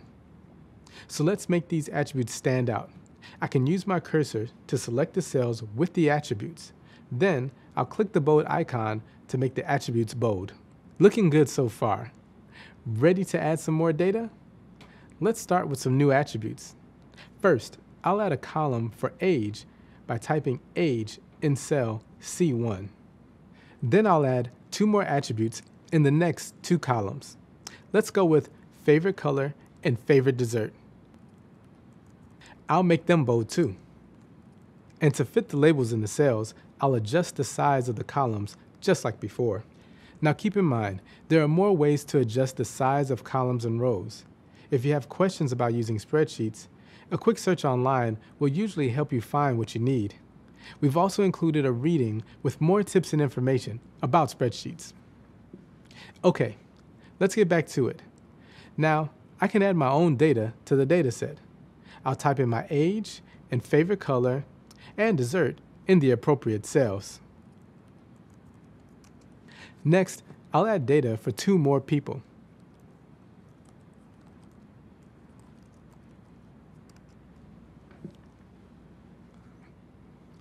We now have 3 rows of data. In a data set, a row is called an observation. An observation includes all of the attributes for something contained in a row of a data table. In this case, row 3 is an observation of Willa Stein because we see all of her attributes in this row. So now we know spreadsheets let you do lots of things with data. You can store and organize data like we've done in this spreadsheet, but you can go even further and reorganize existing data too. Here, I'll show you how. Let's say we want to organize our data by age. There's a simple way to do that. First, we'll need to select all of our columns with data so that all of it gets reorganized together. Then we can go to our data menu. Here, we have some options. Let's select Sort Range.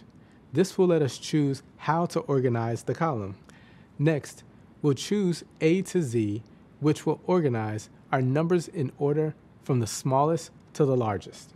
Now, we want to watch out for our header row, which is the word age, the attribute for this column.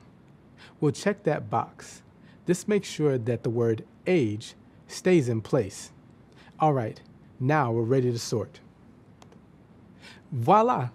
We just reorganized our data by sorting it from the smallest number to largest. And as we go further, you'll discover lots of other ways to work with data in a spreadsheet, including functions and formulas. Let's finish with a quick example of a formula. You can think of formulas as one way of manipulating data in a spreadsheet. Formulas are like a calculator, but more powerful. A formula is a set of instructions that performs a specific calculation using the data in a spreadsheet. To do this, the formula uses cell references for the values it's calculating. Let me show you. Here we go. We'll click in the next cell in the age column. Then we'll type an equal sign. All formulas begin with this symbol. Next, we type average. This is the function we are using in the formula. We've briefly discussed how functions work before, but it's okay if you don't completely understand them yet. We'll take a closer look later on. In this case, we follow the function average with the left parentheses. Now, we can add the names of the cells where we find the data we're using. These are the cell references the formula will use to make its calculation. We'll start at the top with cell C2. C2 represents the value in the cell, in this case, 36. Then we'll add a colon next to it, which shows that we have a range of numbers in consecutive cells. Finally, we complete our formula by adding the last cell reference in the range, C4, and a right parentheses to end it. Then we press enter to perform the calculation. And there it is. The formula has given us the average age of the ages in this data set. We've just analyzed some data. We'll want to store the data for later use. In Google Sheets, a spreadsheet is automatically saved in your Google Drive. For Excel and other spreadsheets, you'll save them as a file. And now you know some basics for using spreadsheets. Once you're used to these concepts, you'll be able to learn even more about spreadsheet tools. It's a lot to digest, so feel free to rewatch and practice on your own. You can even make your own version of this spreadsheet with your own data. We'll work together in the spreadsheet soon as well. For now, good job for sticking with me through this. It'll be worth it. As you might remember, earlier we touched on the query language SQL. In this video, you'll see SQL in action and finally learn what you can do with it by taking a look at some examples of specific queries. I guess you can call this the SQL sequel. We'll try to make this one at least as good as the first. Remember, SQL can do lots of the same things with data that spreadsheets can. You can use it to store, organize, and analyze your data, among other things. But like any good SQL, it is on a larger scale, bigger, more action-packed. Think of it as supersized spreadsheets. For example, you might want to consider a spreadsheet when you have a smaller data set, like 100 rows. But if your data seems to go on forever and your spreadsheet is struggling to keep up, SQL would be the way to go. When you use SQL, you'll need a place where the SQL language is understood. If you've ever gone somewhere and not known the language, it can be challenging to communicate. You might think you're asking for one thing and get something completely different. Well, SQL knows that feeling. SQL needs a database that will understand its language. So let's talk. There are a number of databases out there that use SQL. You may use several of them during your time as a data analyst. But here's the thing. No matter which database you use, SQL basically works the same in each. For example, in SQL, queries are universal. We've talked about queries before, but it never hurts to have a refresher.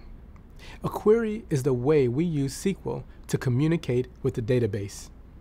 Here's the structure of a basic query.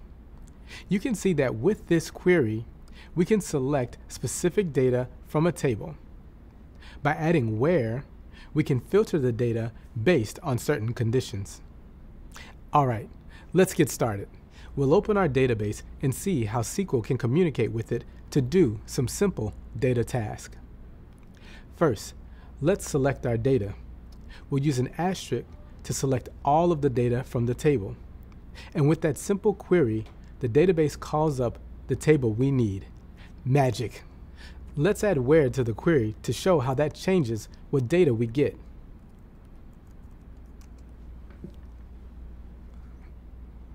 You can see that the data now only shows movies that are in the action genre. And that's it. A basic query in SQL. Pretty cool, huh? There are plenty of other commands that you'll use in queries as you continue. For now, though, we can celebrate learning about three big ones: select, from, and where. As you continue the program, you'll have the opportunity to use SQL yourself. So I hope that this video was a useful sneak peek at what's coming later. Like with any new language, learning it takes time. And now, it's time to move on.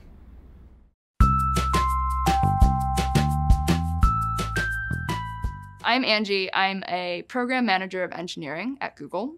I'm currently working on the data analytics certificate, and previously I was a researcher in people analytics. I was also what I call an analytical mercenary, working for a lot of different companies to help them make sense of their data. Every time I learn a new skill, I feel like I'm learning how to speak all over again. I remember the first time I learned SQL, I was so frustrated because everyone around me it felt like they were fluent. They knew exactly what they were doing.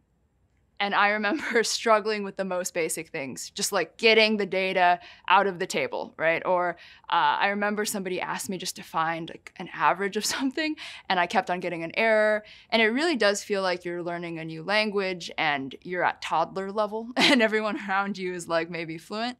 So my parents immigrated to this country when they were in their 30s. So after, they had learned another language and they had to start over and learn, English. And I remember as a child watching them struggle every day to pick up a new language, to do really basic things, like ask for help at the grocery store. I remember calling the cable company when I was 6, asking them questions about the bill because my parents couldn't. And I remember how hard they worked to learn this new language and to become fluent, and every time I'm learning a new data language like SQL or R, I think about how hard that must have been. And I think if they can do that, I can learn SQL. If they can ask for help for the most basic of things, I can ask the data analyst next to me, how to write a SQL statement, how to get data out of a table.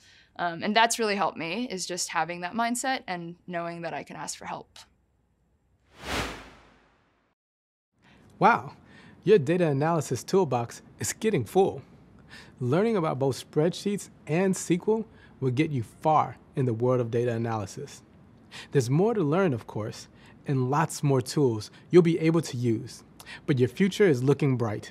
And it's about to look even brighter, because we're here to talk more about data visualization.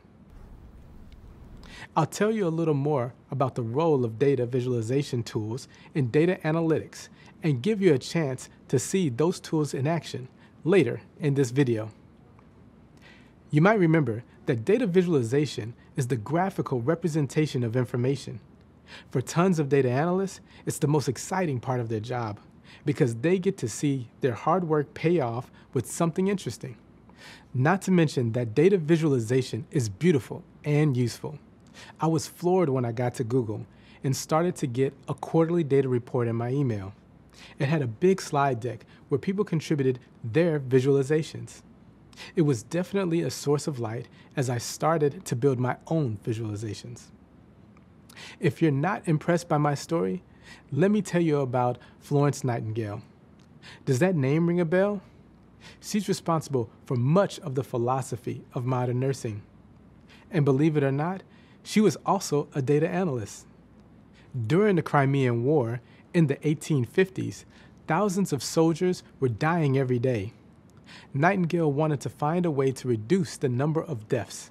After examining the data, she found that the majority of soldiers were dying from preventable conditions. To convince hospital administrators that they needed to focus on these conditions, she created a chart showing the number of deaths over several months. The much larger blue sections in the visualization represent the preventable deaths. Her work directly led to major changes in patient care. And she did all of this over 150 years ago without a computer. One of the main reasons Nightingale created this visualization was to make the data easier to digest for her audience. She felt she'd be more successful convincing the stakeholders using visuals instead of just words and numbers. She was right. Tables filled with data, while necessary for analysis, just aren't able to show trends and patterns as quickly and clearly as visualizations can. Imagine you receive an assignment that needs to be completed the same day. You gather the data you need in a table. Could you explain your findings using the table? Yes, you probably could. But a better idea would be to use a visualization like this bar graph. Something like this makes it much easier for you to explain quickly. And you've got the benefit of a cool graphic to back up your analysis. As a data analyst, you'll want to create visualizations that make the data easy to understand and interesting to look at. So show it off. Stakeholders may not have much time to devote to the data. Your job will be to make their time worthwhile. Let's go back to that data table we created earlier in the course. If you created your own for practice, you can open it up now or try this out later. Here's the data we added before. Let's create a visualization of the data by inserting a chart, a bar graph. Boom. You can see that the spreadsheet visualized the data from our table in a way that made the most sense. It created a bar graph or column chart to compare the ages of each person by name. But you might have figured that out already. That's the beauty of visualization. It shows data analysis quickly and clearly.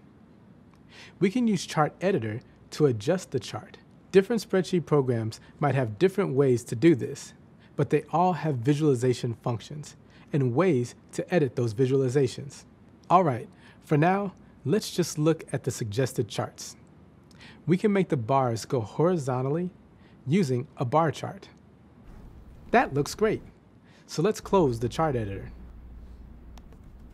There are lots of options to look at, but we'll keep it basic for now.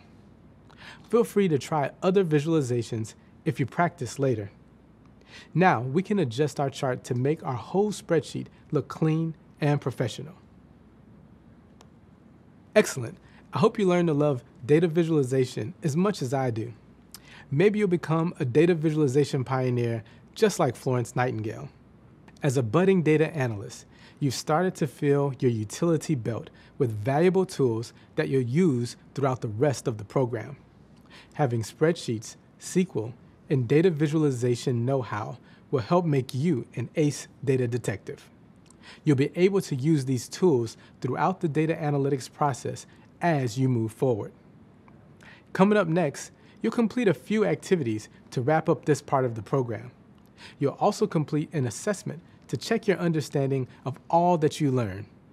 This is a great opportunity to think about some of the areas that you'll continue to explore in this course and in your career. As always, feel free to review the videos and readings to help remind you of certain topics and ideas, even if you already feel prepared. You're just a few steps away from the next course. That's great progress. Keep it up.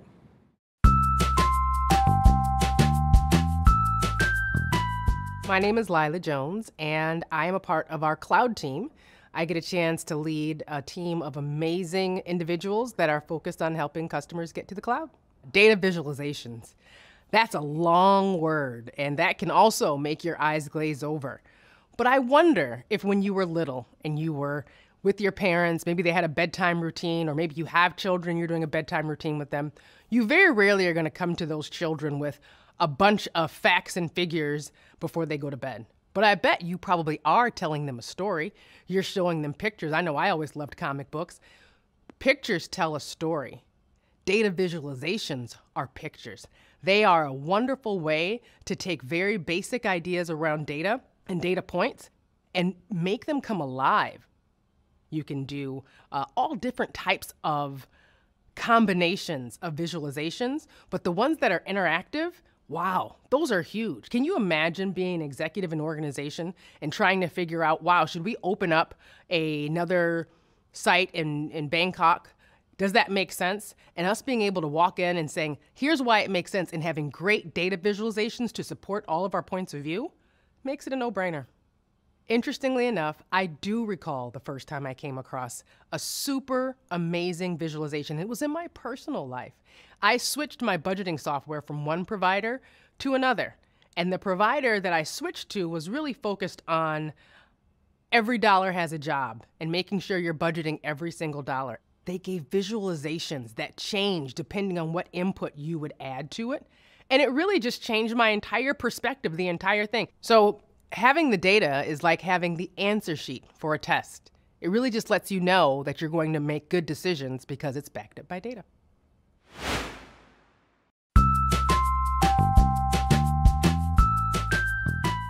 Hi, in this video, we're going to be taking a look at how you can access Quick Labs from within your Coursera user interface.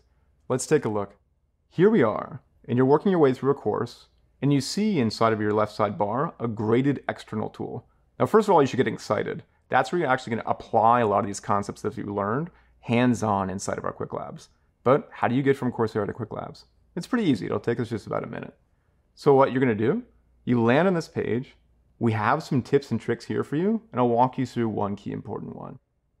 The number one thing that I normally get wrong when I'm recording these videos or taking Coursera courses with Quick Labs myself is that you want to make sure that you're in a private browsing or an incognito mode window inside of your browser. Why would you want to do that?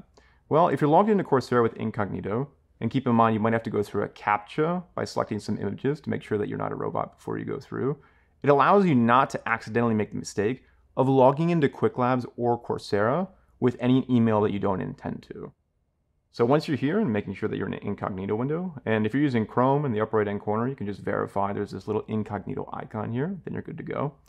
All you got to do is scroll down to the bottom, click the I understand box, add your initials, and the most important thing that you're going to see is Open Tool.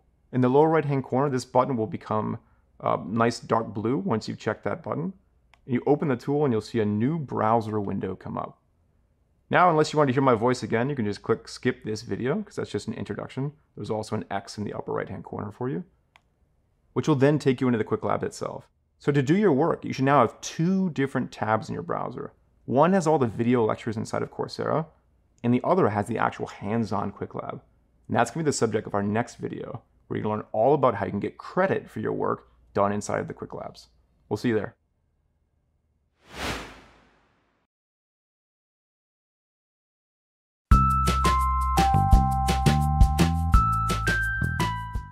Welcome to Quick Labs.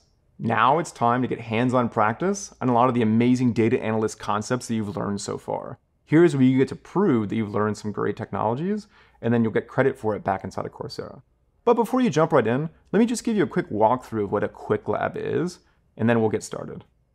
First and foremost, in the upper left-hand corner, you notice a gigantic tempting button called Start Lab in green. I want to go ahead and start that.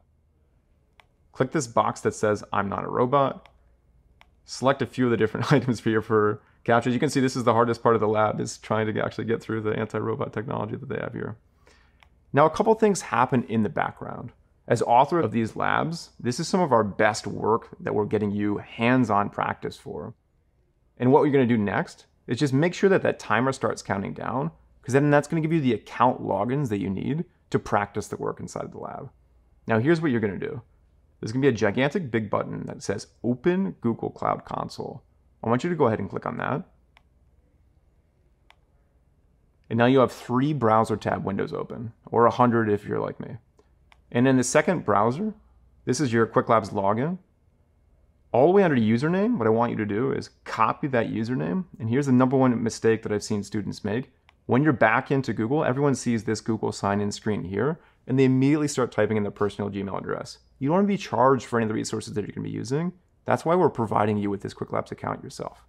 And all I'm going to do is paste in the email that's been given to me by the Quick Lab for use for an hour, and then click Next. And then I'm going to go ahead and grab the password, paste that in here, and then you're going to see a bunch of terms and conditions because this is a brand new account. Scroll through the terms and conditions, read them at your leisure, click Accept. And as you work through the terms of service here, eventually you'll land on the homepage for Google Cloud. Scroll down, read the terms of service, accept terms of service. All the steps that I'm walking you through right now are also available inside of the lab written instructions as well. So once you've gotten that out of the way, let's take a look at what this particular Quick Lab is going to teach you. At a high level, I'm not going to do the lab for you, but don't worry, it's step by step. You'll have a blast doing it. And you have way more than enough time you need in this timer before your lab timer runs out. Generally, as lab authors, we try to double the budget of allowed time, so don't worry about lab timeouts. So inside the lab, every lab will start with an overview, and then what specifically it is that you're going to do. Inside of this lab, since you're a data analyst, you're going to be creating spreadsheets and adding files and sharing files with some of your other data analysts. If you forget what section you're in, another pro tip that I like to do is, on the right-hand side, you can actually click between each of the different header sections right here, as I'm doing now, and you can jump to a particular section inside of the workbook. So say you and your friends are working on this together, you can say, hey, I'm having trouble on the share and collaborate section. You can just click on that and it'll jump right to that section. Well, that's pretty much it. A few more housekeeping items and then you're off to the races. As you work your way through the lab, you want to make sure that you're completing the objectives and making sure that you're staying on track. There is intelligence built into the Quick Labs to prevent any kind of behavior that's not part of the lab. So make sure you're following the lab as is. And when you're done with the lab, say I was completed here, all you have to do is click on End Lab, click on OK, and that's going to bring you to a pop-up screen that asks you to rate the lab, add in any comments for the lab authors like me, submit it, and then automatically your score for the work that you've done in the lab is fed back to Coursera, which is pretty cool. And that's it. That was a quick tour of Quick Labs, about 5 minutes, but honestly, you'll have a blast going through these. Good luck.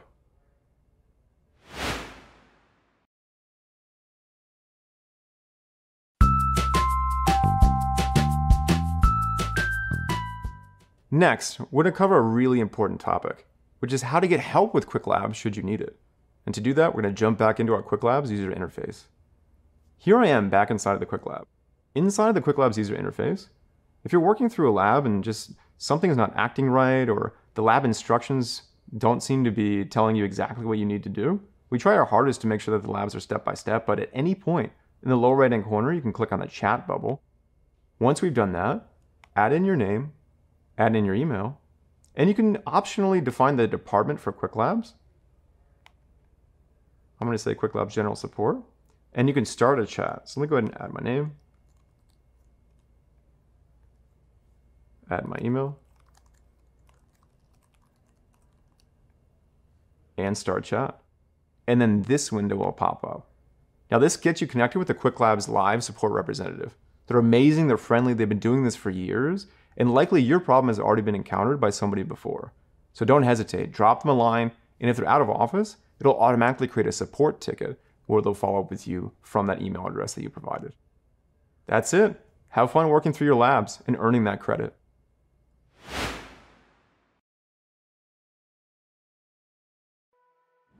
Hey, great to have you back.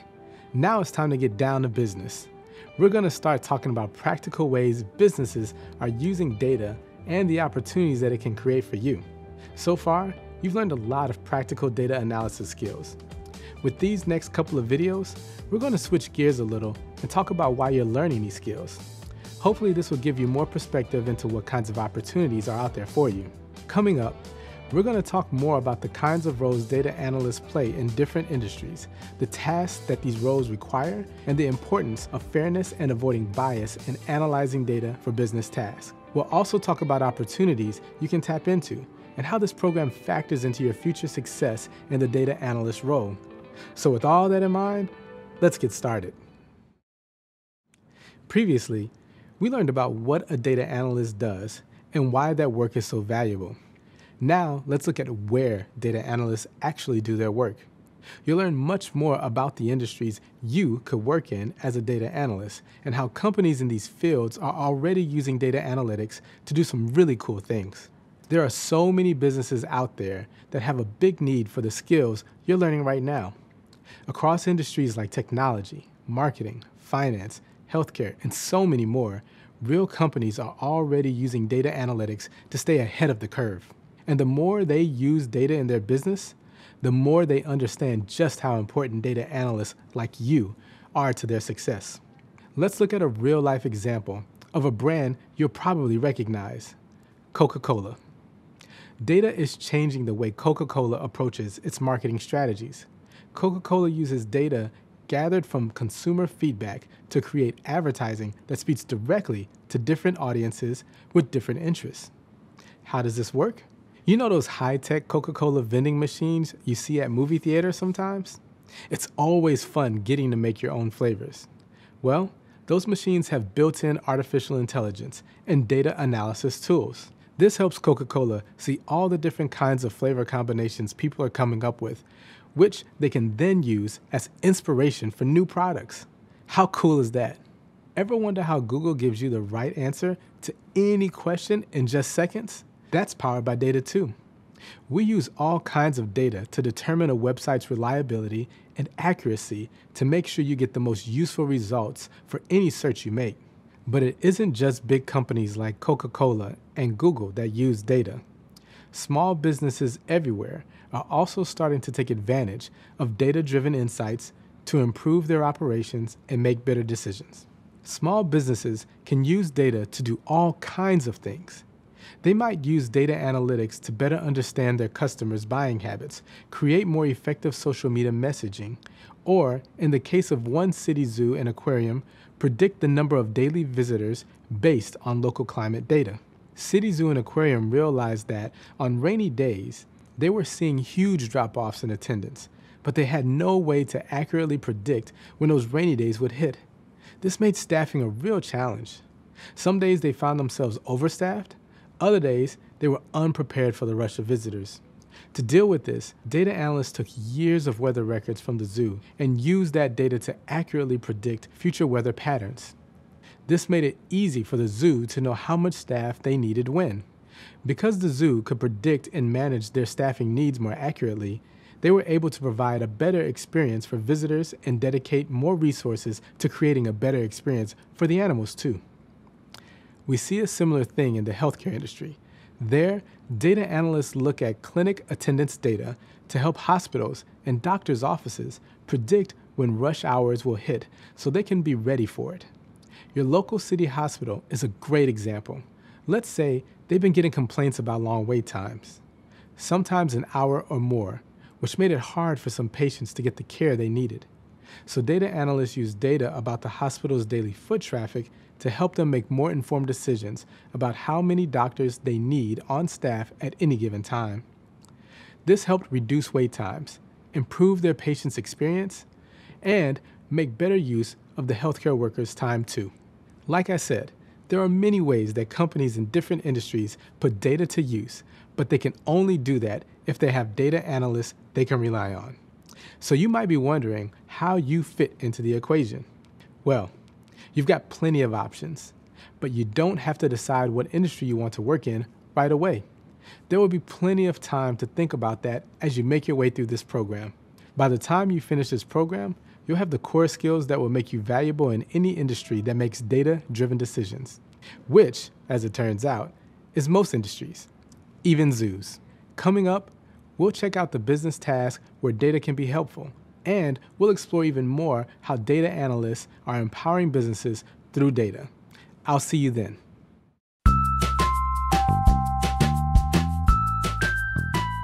Hi, I'm Joey, and I work as an analytics program manager within RUSE. Now, RUSE stands for Real Estate and Workplace Services, and my job is to bring data and analytics into the decision-making here, especially with regards to creating a safe and fun work environment. My journey into analytics was a bit different in that I had no plan or really didn't see myself being where I am now. Now, luckily, I started in a rotational program called the HRA program within people operations, which afforded me the ability to play 3 different roles, essentially. I was in a generalist capacity, in a specialist role, and as an analyst. And I really found a love and a passion in the analytical work. I started on the business intelligence team, whose job was to provide SQL-based reporting back to the business. I realized that analytics is the right career path for me when I found myself enjoying coming to work and getting my work done. And I think I can connect that to 2 passions of mine. The first is problem solving. I love taking a complex problem, a mystery, a riddle, and being able to find the answers and come up with the solution. And then the second thing is being able to work with people and help people. In analytics, I feel like the key to success is being able to blend the personal side with the technical side. At the beginning of my career, I focused a little more on the technical pieces, and I wanted to make sure I had the right technical knowledge to be able to answer questions. But what I found is, over time, I needed to grow that other side just as much. And I think that my career has allowed me those opportunities to kind of work each of those muscles, the human interaction part and the technical part, to make sure that they're both growing at the end of the day.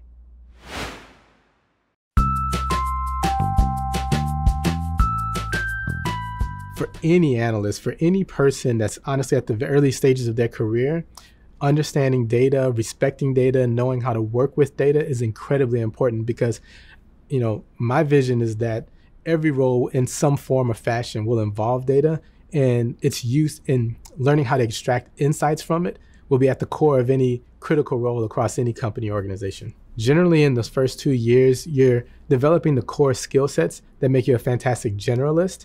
And then in the next 2 to 5 years, you're learning about something very specific as it relates to your job. So whether it's the area that you're supporting or maybe a very technical component, like let's say you want to become a SQL expert so that you can manipulate large data sets for financial analysis purposes. Similarly, even if you come into finance as a data analyst, you can pop out of finance and go into what a lot of people like to call the business, which is typically your operations functions, and become a business analyst or a data analyst.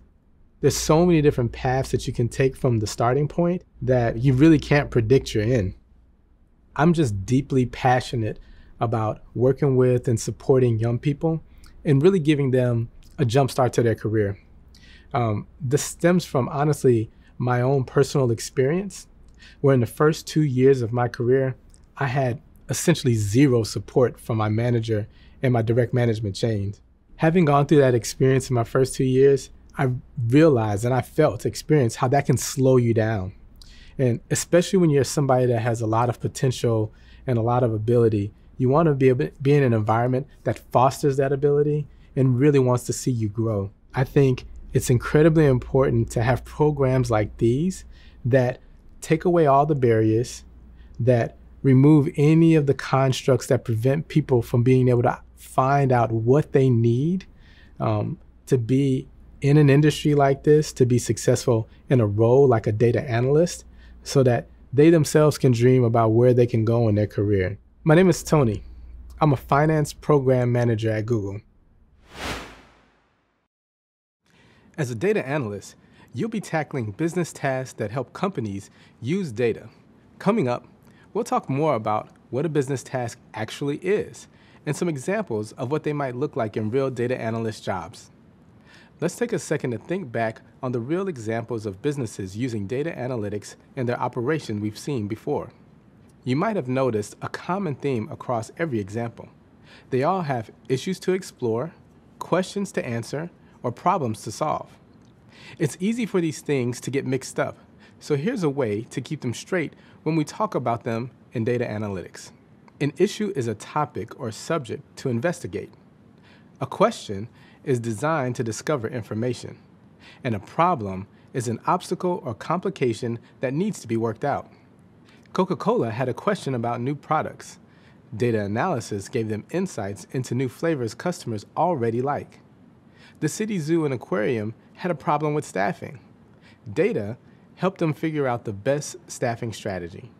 These questions and problems become the foundation for all kinds of business tasks that you'll help solve as a data analyst.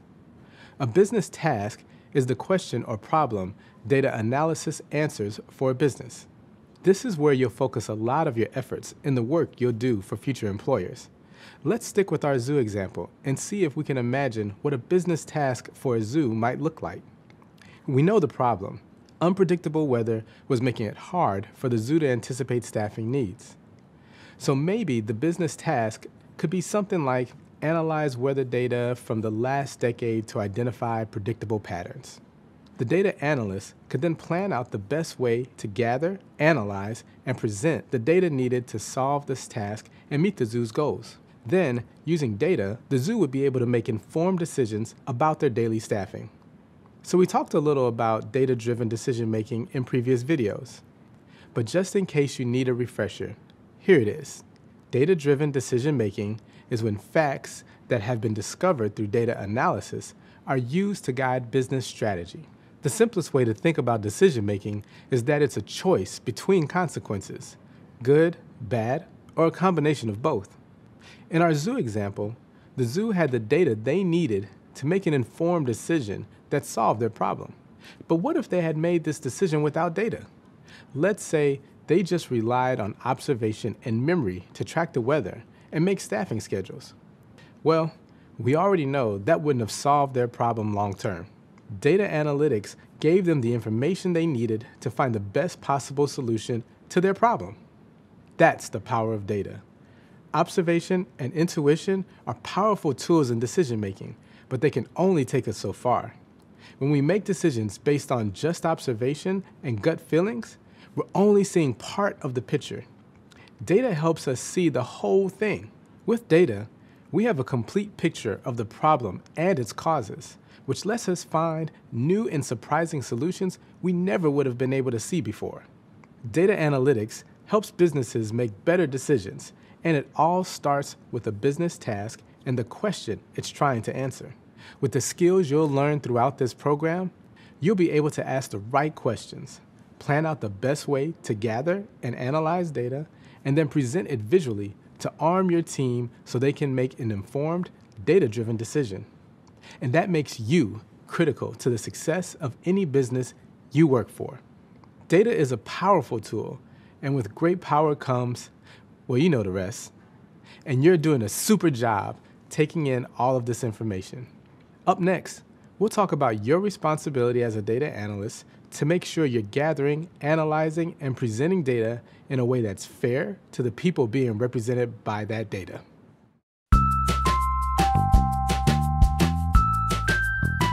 Hi, my name is Rachel, and I'm the Business Systems and Analytics Lead at Verily. There are a lot of different types of problems that a data analyst can solve.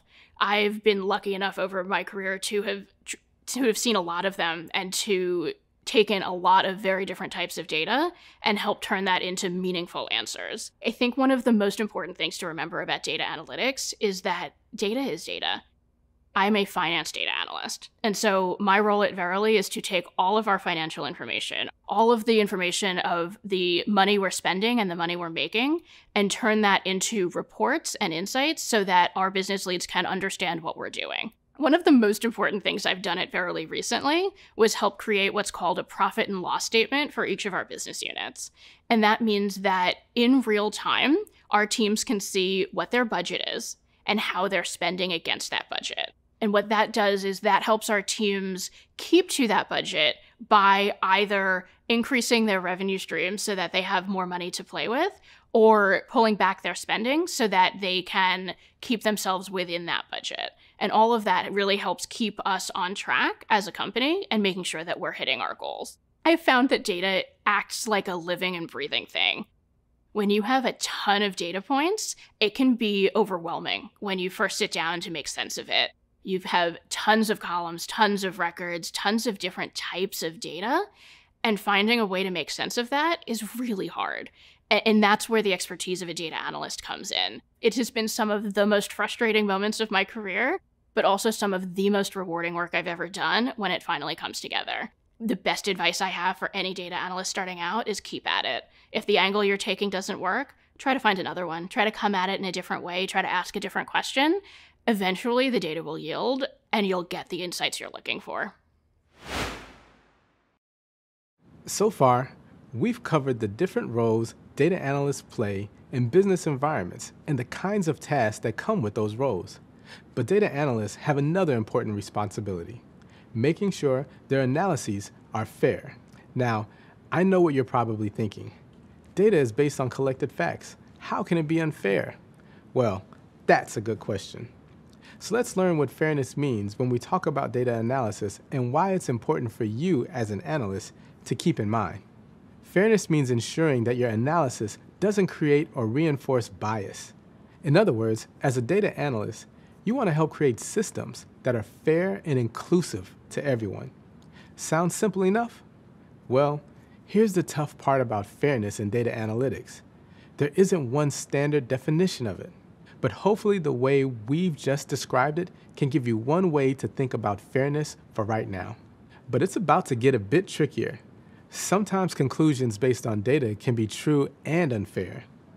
What can you do then? Well, let's find out with an example. Let's say we have a company that's notorious for being kind of a boys' club. It's very male-dominated, and there aren't many women employees. This company wants to see which employees are doing well, so they start gathering data on employee performance and their own company culture. The data shows that women just aren't succeeding as often as men in their company. Their conclusion? That they should hire fewer women. After all, women are doing poorly here, right? But that's not a fair conclusion, for a couple of reasons. First, it doesn't even consider all of the available data on company culture, so it paints an incomplete picture. Second, it doesn't think about the other surrounding factors that impact the data, or in other words, the conclusion doesn't consider the difficulties women have trying to navigate a toxic work environment. If the company only looks at this conclusion, they won't acknowledge and address how harmful their culture is, and they won't understand why women are set up to fail within it. That's why it's important to keep fairness in mind when analyzing data. The conclusion that women aren't succeeding in this company is true, but it ignores the other systemic factors that are contributing to this problem. But don't worry, there's a way to make a fair conclusion here. An ethical data analyst could look at the data gathered and conclude that the company culture is preventing women from succeeding, and the company needs to address these problems to boost performance. See how this conclusion paints a much more complete and fair picture? It recognizes the fact that women aren't doing as well in this company and factors in why that could be, instead of discriminating against women applicants in the future. As a data analyst, it's your responsibility to make sure your analysis is fair and factors in the complicated social context that could create bias in your conclusions. It's important to think about fairness from the moment you start collecting data for a business task to the time you present your conclusions to your stakeholders. We'll learn more about bias in the data analysis process later on in another course. For now, let's check out an example of a data analysis that does a good job of considering fairness in its conclusion. A team of Harvard data scientists were developing a mobile platform to track patients at risk of cardiovascular disease in an area of the United States called the Stroke Belt. It's important to call out that there were a variety of reasons people living in this area might be more at risk. With that in mind, these data scientists recognized that fairness needed to be a priority for this project, so they built fairness into their models. The team took several fairness measures to make sure they were being as fair as possible when examining sensitive and potentially biased data.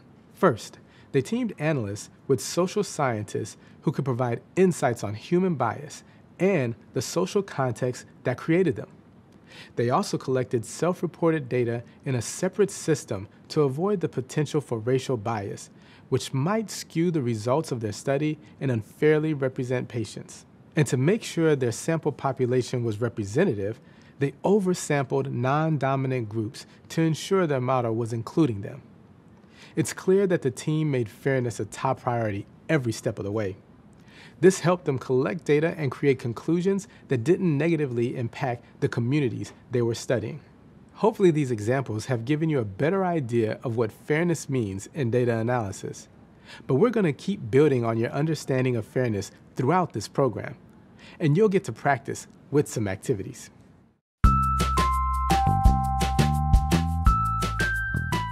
Hi, I'm Alex. I'm a research scientist at Google. My team is called the Ethical AI team, and we're a group of folks that really are concerned not only about how AI and the technology operates, but how it interacts with society and how it might help or harm marginalized communities. So when we talk about data ethics, we think about, what is the good and right way of using data? What are going to be ways that are going to be uses of data that are going to be beneficial to people? When it comes to data ethics, it's not just about minimizing harm, but it's actually this concept of beneficence. How do we actually improve the lives of people by using data? When we think about data ethics, we're thinking about who's collecting the data, why are they collecting it, how are they collecting it, and for what purpose? Because of the way that organizations have imperatives to make money or to report to somebody or provide some kind of analysis, we also have to keep strongly in mind how this is actually going to benefit people at the end of the day. Are the people represented in this data going to be benefited by this? And I think that's the thing you never want to lose sight of as a data scientist or a data analyst. I think aspiring data analysts need to keep in mind that a lot of the data that you're going to encounter is data that comes from people. So at the end of the day, data are people. And you want to have a responsibility to those people that are represented in those data. Second is thinking about how to keep aspects of their data protected and private. We don't want to go through our practice thinking about data instances as something we could just throw on the web. No, there needs to be considerations about how to keep that information and likenesses like their images or their voices or their text. How do we keep that private? We also need to think about how we can have mechanisms of giving users and giving consumers more control over their data. It's not going to be sufficient just to say we collect all this data and trust us with all these data. But we need to ensure that there's actionable ways in which people can consent to giving those data and ways that they can ask for it to be revoked or removed. So data is growing, and at the same time, we need to empower people to have control over their own data. The future is that data is always growing. We haven't seen any kind of evidence that data is actually shrinking. And with the knowledge that data is growing, these issues become more and more peaked and more important to think about. By now, we know that there are all kinds of jobs in different industries available for data analysts. But now, it's time to think about something just as important. How can you tell if a job is a good fit for you and your career goals? Tough one, right? Don't worry. That's exactly what we'll cover in this video. There's a lot of important factors to think about when searching for your dream job. Let's talk about some of the most common factors first. Industry, tools, location, travel, and culture. Data is already being used by countless industries in all kinds of different ways. Tech, marketing, finance, healthcare. The list goes on. But one thing that's important to keep in mind, every industry has specific data needs that have to be addressed differently by their data analysts. The same revenue data can be used in 3 different ways by data analysts in 3 different industries: financial services, telecom, and tech. For example, a finance analyst at a bank pulls public revenue data of telecom company X to create a forecast that predicts where revenues will be in the future to recommend a stock price. The business analyst at telecom company X uses that same data to advise the sales team. Then a data analyst at the company who created a customer management tool for telecom company X will use that revenue data to determine how efficiently their software is performing. Finance, telecom, and tech all use data differently, so they need analysts who have different skills. It all comes down to what the needs of the industry are. Those needs will determine what kind of task you'll be given, the questions you'll be answering, and even how you'll approach job searching. If you're just starting out, a great way to guide your search is to think first about what you're interested in. Does helping people get healthier sound meaningful to you? Maybe you want to focus on using data to improve hospital admissions. What about helping people save for a happy retirement? You might want a job that uses data to determine risk factors in financial investments. Or maybe you're interested in helping journalism grow in your city. A job using data to help find your local news website find more subscribers could be the perfect role for you.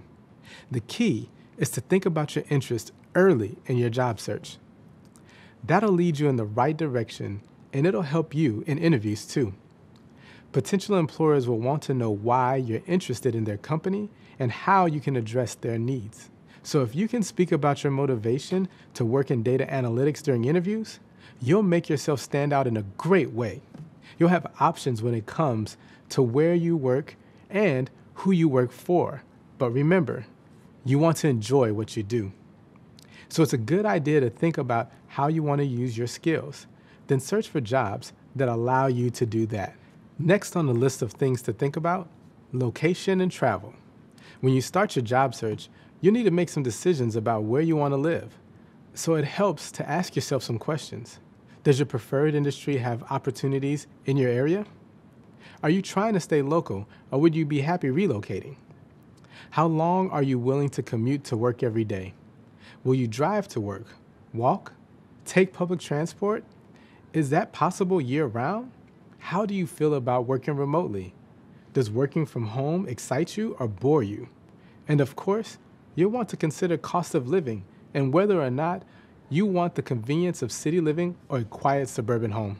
And it's not just about where you'll be based. Some jobs may ask you to travel, which could be an exciting chance to see the world or a deal breaker. It's all about what you want out of this job. So start asking yourself some of these questions. Figuring out the answers can help you narrow down your search even further, so you're only looking at jobs you'd actually accept. Once you've answered enough questions, you'll be able to identify some specific companies that fit your needs.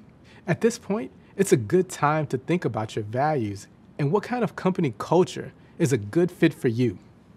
Ready? Here come some more questions. Do you work best in a team or by yourself?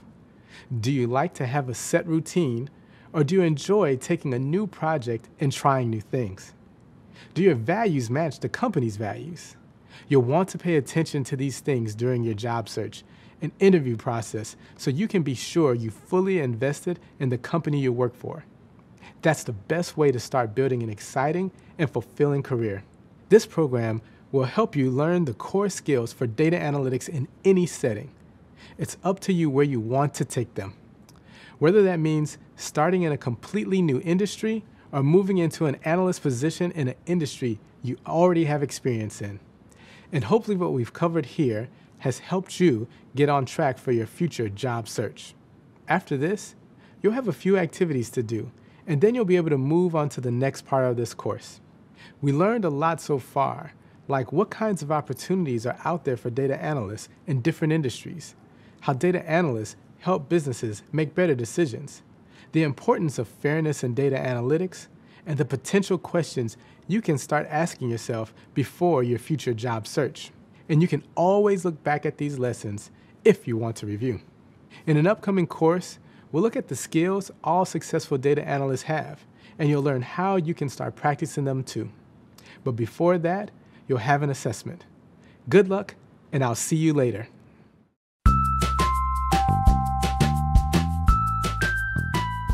My name is Sama Moid, and I'm a recruiter here at Google for the large customer sales team. Basically, I hire talent for the sales team here. Even within the sales recruiting space, I recruit specifically for the analytical lead roles here at Google. I want the candidate to be as comfortable as possible. As a recruiter, I'm also their advocate.